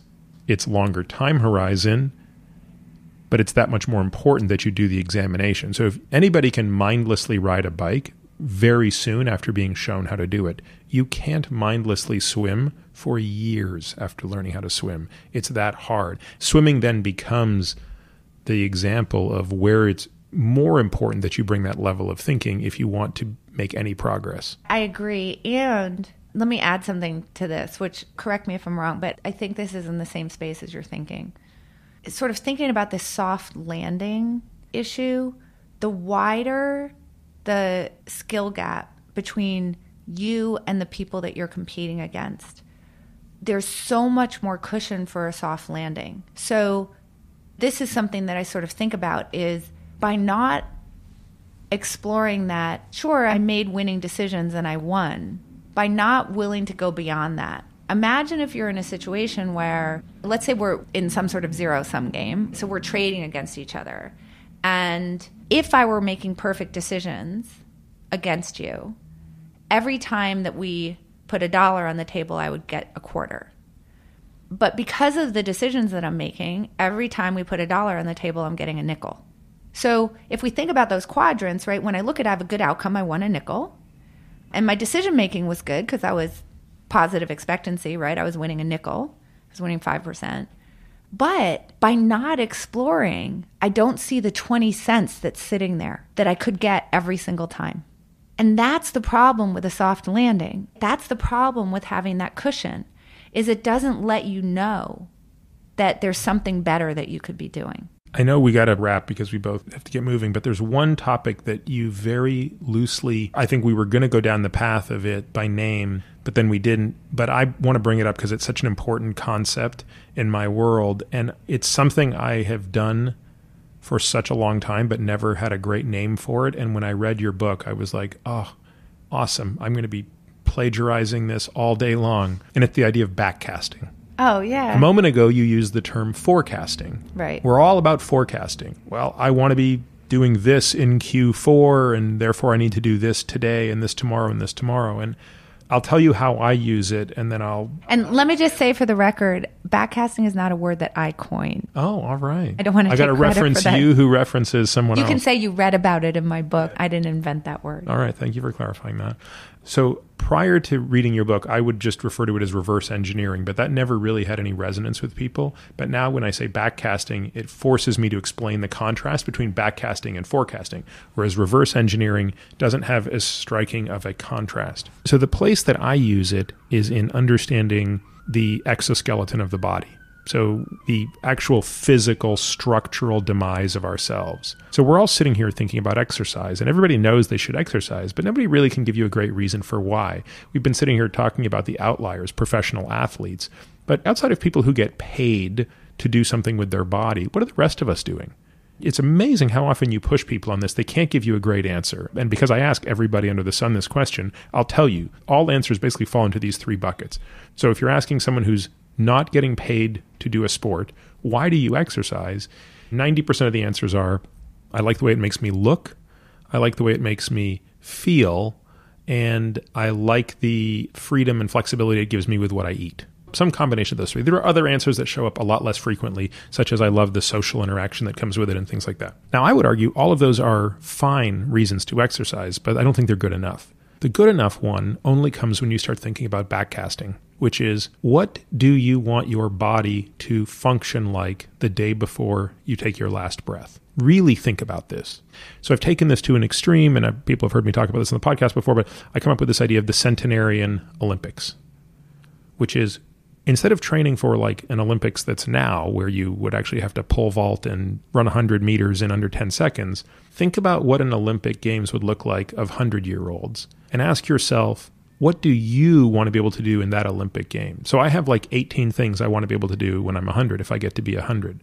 And they're all quite mundane, but they're all very pragmatic and practical. One of them is being able to do a 30-pound goblet squat, which, again, I could do today blindfolded on one leg 100,000 times.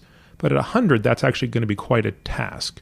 And it's important because that replicates picking up a toddler, which presumably if I'm 100, I've got great grandkids, I want to be able to pick them up.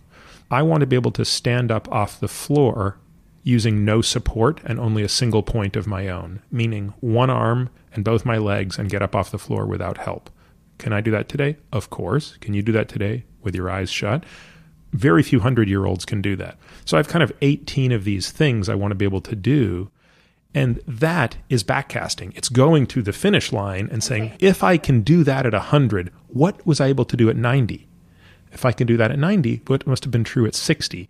And before you know it, I realize, wow, if I want to do that at 100, now that I'm 46, I actually have to be able to do all of these other things. So there's this whole matrix that comes out of it. That's why that concept for me just resonated so much, because I don't think medicine spends enough time backcasting. Yeah, so let me try to add another benefit of backcasting. So just to be clear, backcasting is, so when we forecast, what we think is, there's a goal that I would like to reach. How do I get there? And in generally what you're thinking are, what are the things that I'm doing in order to get to this goal? When you backcast, what you say is, it's the day afterwards. So I have some goal. I'd like to be able to do X in a year. And now it's a year and a day, and I achieve my goal. And what you ask now is you look back and you say, how did I actually achieve this? And you can also do something called a premortem. So a premortem would be, I have this goal that I'd like to achieve. I'd like to achieve it in a year. It's now a year and a day, and I failed. Why did I fail? Why did I fail? Now, here's an added benefit that I would like to offer to you. When we forecast, when we think about, here's my goal, how do I get there? We're thinking about the things we're doing. Here are the decisions that I make along the way. So we're thinking about all the things that are within our decision-making power, within our control, that are in the sort of skill side of the equation. But what happens when you backcast and you say, I actually succeeded, how did I get here? But particularly, what happens when you do a premortem and you say, I failed, how did I get here? Now you allow luck into the equation. So as an example, if I'm thinking about when I'm 100, I would like to be able to do a 30-pound goblet squat, which I've never heard before, but now I'll say that because whatever. Anyway, I learned that. But I'm now 100. It's the day I've turned 100, and I cannot do that thing. Why? Well, I can think of some things like I didn't actually exercise enough, but I can also think of I tripped and I fell and I broke my hip. Now, tripped and fell, that can happen to anybody. Probably not a matter of skill. It just something can happen. Like you could hurt yourself. But the break my hip might have to do with my bone density. That's going to cause you to explore other things that maybe wouldn't be as obvious. Because you saw, nobody's thinking, you don't see that bad luck can occur if you're not working backwards. And then to your point, once you work backwards, you can now ask yourself some questions because you see the luck. You can say, okay, if it's on the good side, can I increase the chances that that thing happens to me, that I see is luck is going to intervene in my way? Can I increase the chances that's going to happen for me? Okay, so you could ask that. But then on the downside, which is really important to explore, let's say the breaking the hip thing, can I decrease the chances that I break my hip? Yes. What are the things that I could do? If the answer is no, then you can say, well, are there any hedges available to me? Can I hedge against this bad luck thing happening to me? Sometimes the answer to that is also no. Regardless, what you can say is, okay, I've got my hedges set up. I'm doing what I can to decrease the chances that it occurs, but obviously it still could. So let me think now, before that bad luck intervenes, what am I going to do in response? Because if I plan for that in advance, I'm going to be making decisions right now in a calmer state of mind where I'm not pants on fire, freaking out, rather than being reactive to what the world might deliver me at the time. So if I've already thought about it, if I already have a plan in place, I'm not wasting time. I'm going to be much more calm. And I'm going to think about it. So this is one of the big difference between working forwards and working backwards, is that when we work forwards and we're thinking about how do we execute on any kind of strategic plan, because we can think about, I want to be able to do this thing when I'm 100, and we're developing a strategic plan for how we get there. We really focus on what are the things that we're going to do that are going to get us there. And we don't say, what are the ways that luck might intervene? But when you work backwards, you naturally start to see the luck. And then you can start to explore all of these questions that then makes your strategic plan much better. It makes you explore different stuff. Now, does your workbook cover exactly this type of decision tree that we just went through? Yes. When is this coming out? A year from now. So I'm just finishing up the draft now. And then you have to lay it out, and you know how that goes with books. Yeah. So basically what I'm doing with the workbook is I'm taking these concepts that I talk about broadly in sort of bigger idea way and thinking in bets, and I'm saying, okay, how do you practically make a decision? How do you build out a decision tree? How do you think about the way that luck might intervene? How do you think about your own decision making? How do you see the luck? How do you communicate with other people such that you're making sure that you're getting the purest feedback from them, that you're not biasing their feedback, that you're actually hungry for the information and you're seeking the feedback, which is, by the way, the first step, which most of us don't do. Most of us aren't seeking the feedback. So where you're hungry for the feedback, you're actually thinking about, what does the future look like? What could the outcomes be? How am I going to react to those things? How do I understand the sum of my experience and what that's supposed to teach me? So it was really trying to think about, how do I allow people who don't do this for a living, who don't spend their time building out probabilistic decision trees, and this is not the way that they look at the world, how do I take somebody like that and show them the value and teach them how to actually think within this framework? Well, I think that means we're going to have to sit down and talk in about a year. Yeah, I hope so. Out. I want to also just say one thing just for the listeners, because I would like you to put it in the show notes. So I'm going to say it right here. Please do. A lot of the stuff that we've talked about with luck and skill, I really want to recommend. Well, first of all, on the forecasting stuff, let me just, again, recommend Super Forecasting, which I know is going to end up in the show notes. But there's a really, really wonderful book by Michael Mauboussin that's called The Success Equation. And it's all about the influence of luck and skill in our lives. It's got a lot of sports stuff in it, but just a lot of really digging down and drilling down into understanding luck and skill and how you sort of understand what the difference is between the range of activities and sort of where you can see more influence of skill, where you can see more influence of luck, how you can sort of parse those apart. This huge influence on our lives is luck.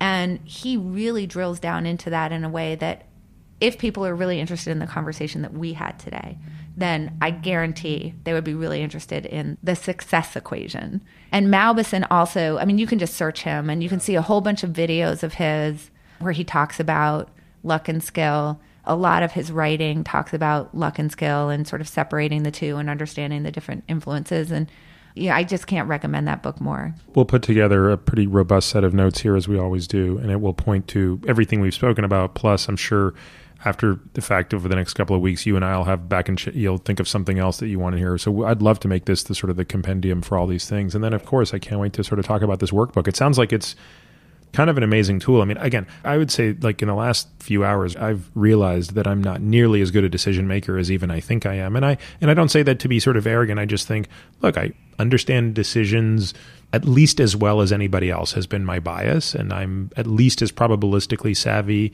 But I realize, like, there's tons of blind spots that I'm still experiencing, and I'm not even close to approaching the potential that a person would have to make better decisions. So that said, I find myself somewhat overwhelmed by how complicated this is. I'm already thinking, like, Travis is going to put together some great tear-outs that will hold us over until your book comes out. But having a book that could be sort of a guidepost to a decision matrix would be fantastic. And let me just, for people who have listened to this and felt sort of overwhelmed, it's funny because this happens to be the chapter that I'm writing right now, is that it's really, really good to have this framework to be thinking about decisions and to really recognize the probabilistic nature of the world and the way that things turn out for you and understanding what the structure of a really good decision is. That being said, that doesn't mean that you have to sit down with a slide rule for every decision that you make. And in fact, for the majority of decisions that you make in your life, you can actually decide quite fast. And what's interesting is that the way to really understand when can I decide fast is to understand this broader framework that would allow you to take the bigger decisions in your life and actually start to think about them in this way where you're really forecasting them, is actually the way to understand when can I go really fast. And what it will allow you to do is stop taking 15 minutes to decide what to order in a restaurant, because you have to understand this framework in order to sort of get when you can go fast and when you can go slow. Because when I do talk to people about this kind of framework, they do feel a little bit overwhelmed and they're like, oh my gosh, how am I ever going to make a decision again? Like, I'm going to need a supercomputer in order to do it. It's very few decisions that you actually need to take a ton of time on. Mostly you can decide fast. And on the ones that are bigger decisions, embracing the probabilistic nature actually gets you out of the analysis paralysis, because what you realize is once you've identified your options and you've got an option that you see is better relative to the other ones, you stop focusing on achieving absolute certainty and start focusing on achieving relative to the other things that I could do. This one definitely looks better to me. And because I recognize that there's all sorts of stuff I don't know, and there's all sorts of different ways the world can turn out. And as long as I'm taking the things that occur in my life and trying to learn from them in a real way, I'm not going to be so terrified of sort of the downside. And that really frees you up. You've said that so elegantly, and I think that reiterates this sort of the notion that intuitively people get it, right? You go fast on the straightaway and slow on the curves. This framework shows you where the curves are. Yeah. And that frees you up to go faster on the straightaways. Yes. And interestingly enough, it frees you up relative to what you were doing before to go faster on the curves as well. Absolutely. To not try to figure out in that moment, if I don't know the exact right path to take, I'm paralyzed and I just need to slam the brakes on. But to recognize when, well, this path is going to be good enough. I'll spare all the listeners the race car analogy that is like zooming into my cortex at the moment, because there is a perfect analogy to driving around a corner in a race car, but I will spare everybody that. You can put it in the show notes. There we go. Well, Annie, thanks so much. This was really great. I really appreciate you responding to my random request to sit down and talk about this. And I can't wait to do it again when the new book comes out. Well, thank you. I'm excited to come back when the workbook is done, but this was like an amazing conversation, very different than most of the podcasts I've done. So I really appreciate it. That's the way we do things here. We go deep. Yeah. You can find all of this information and more at peterattiamd.com/podcast. There you'll find the show notes, readings, and links related to this episode. You can also find my blog at peterattiamd.com. Maybe the simplest thing to do is to sign up for my subjectively non-lame once-a-week email, where I'll update you on what I've been up to, the most interesting papers I've read, and all things related to longevity, science, performance, sleep, etc. On social, you can find me on Twitter, Instagram, and Facebook, all with the ID Peter Attia MD, but usually Twitter is the best way to reach me to share your questions and comments. Now for the obligatory disclaimer. This podcast is for general informational purposes only and does not constitute the practice of medicine, nursing, or other professional healthcare services, including the giving of medical advice. And note, no doctor-patient relationship is formed. The use of this information and the materials linked to the podcast is at the user's own risk. The content of this podcast is not intended to be a substitute for professional medical advice, diagnoses, or treatment. Users should not disregard or delay in obtaining medical advice for any medical condition they have and should seek the assistance of their healthcare professionals for any such conditions. Lastly, and perhaps most importantly, I take conflicts of interest very seriously. For all of my disclosures, the companies I invest in and/or advise, please visit peterattiamd.com/about.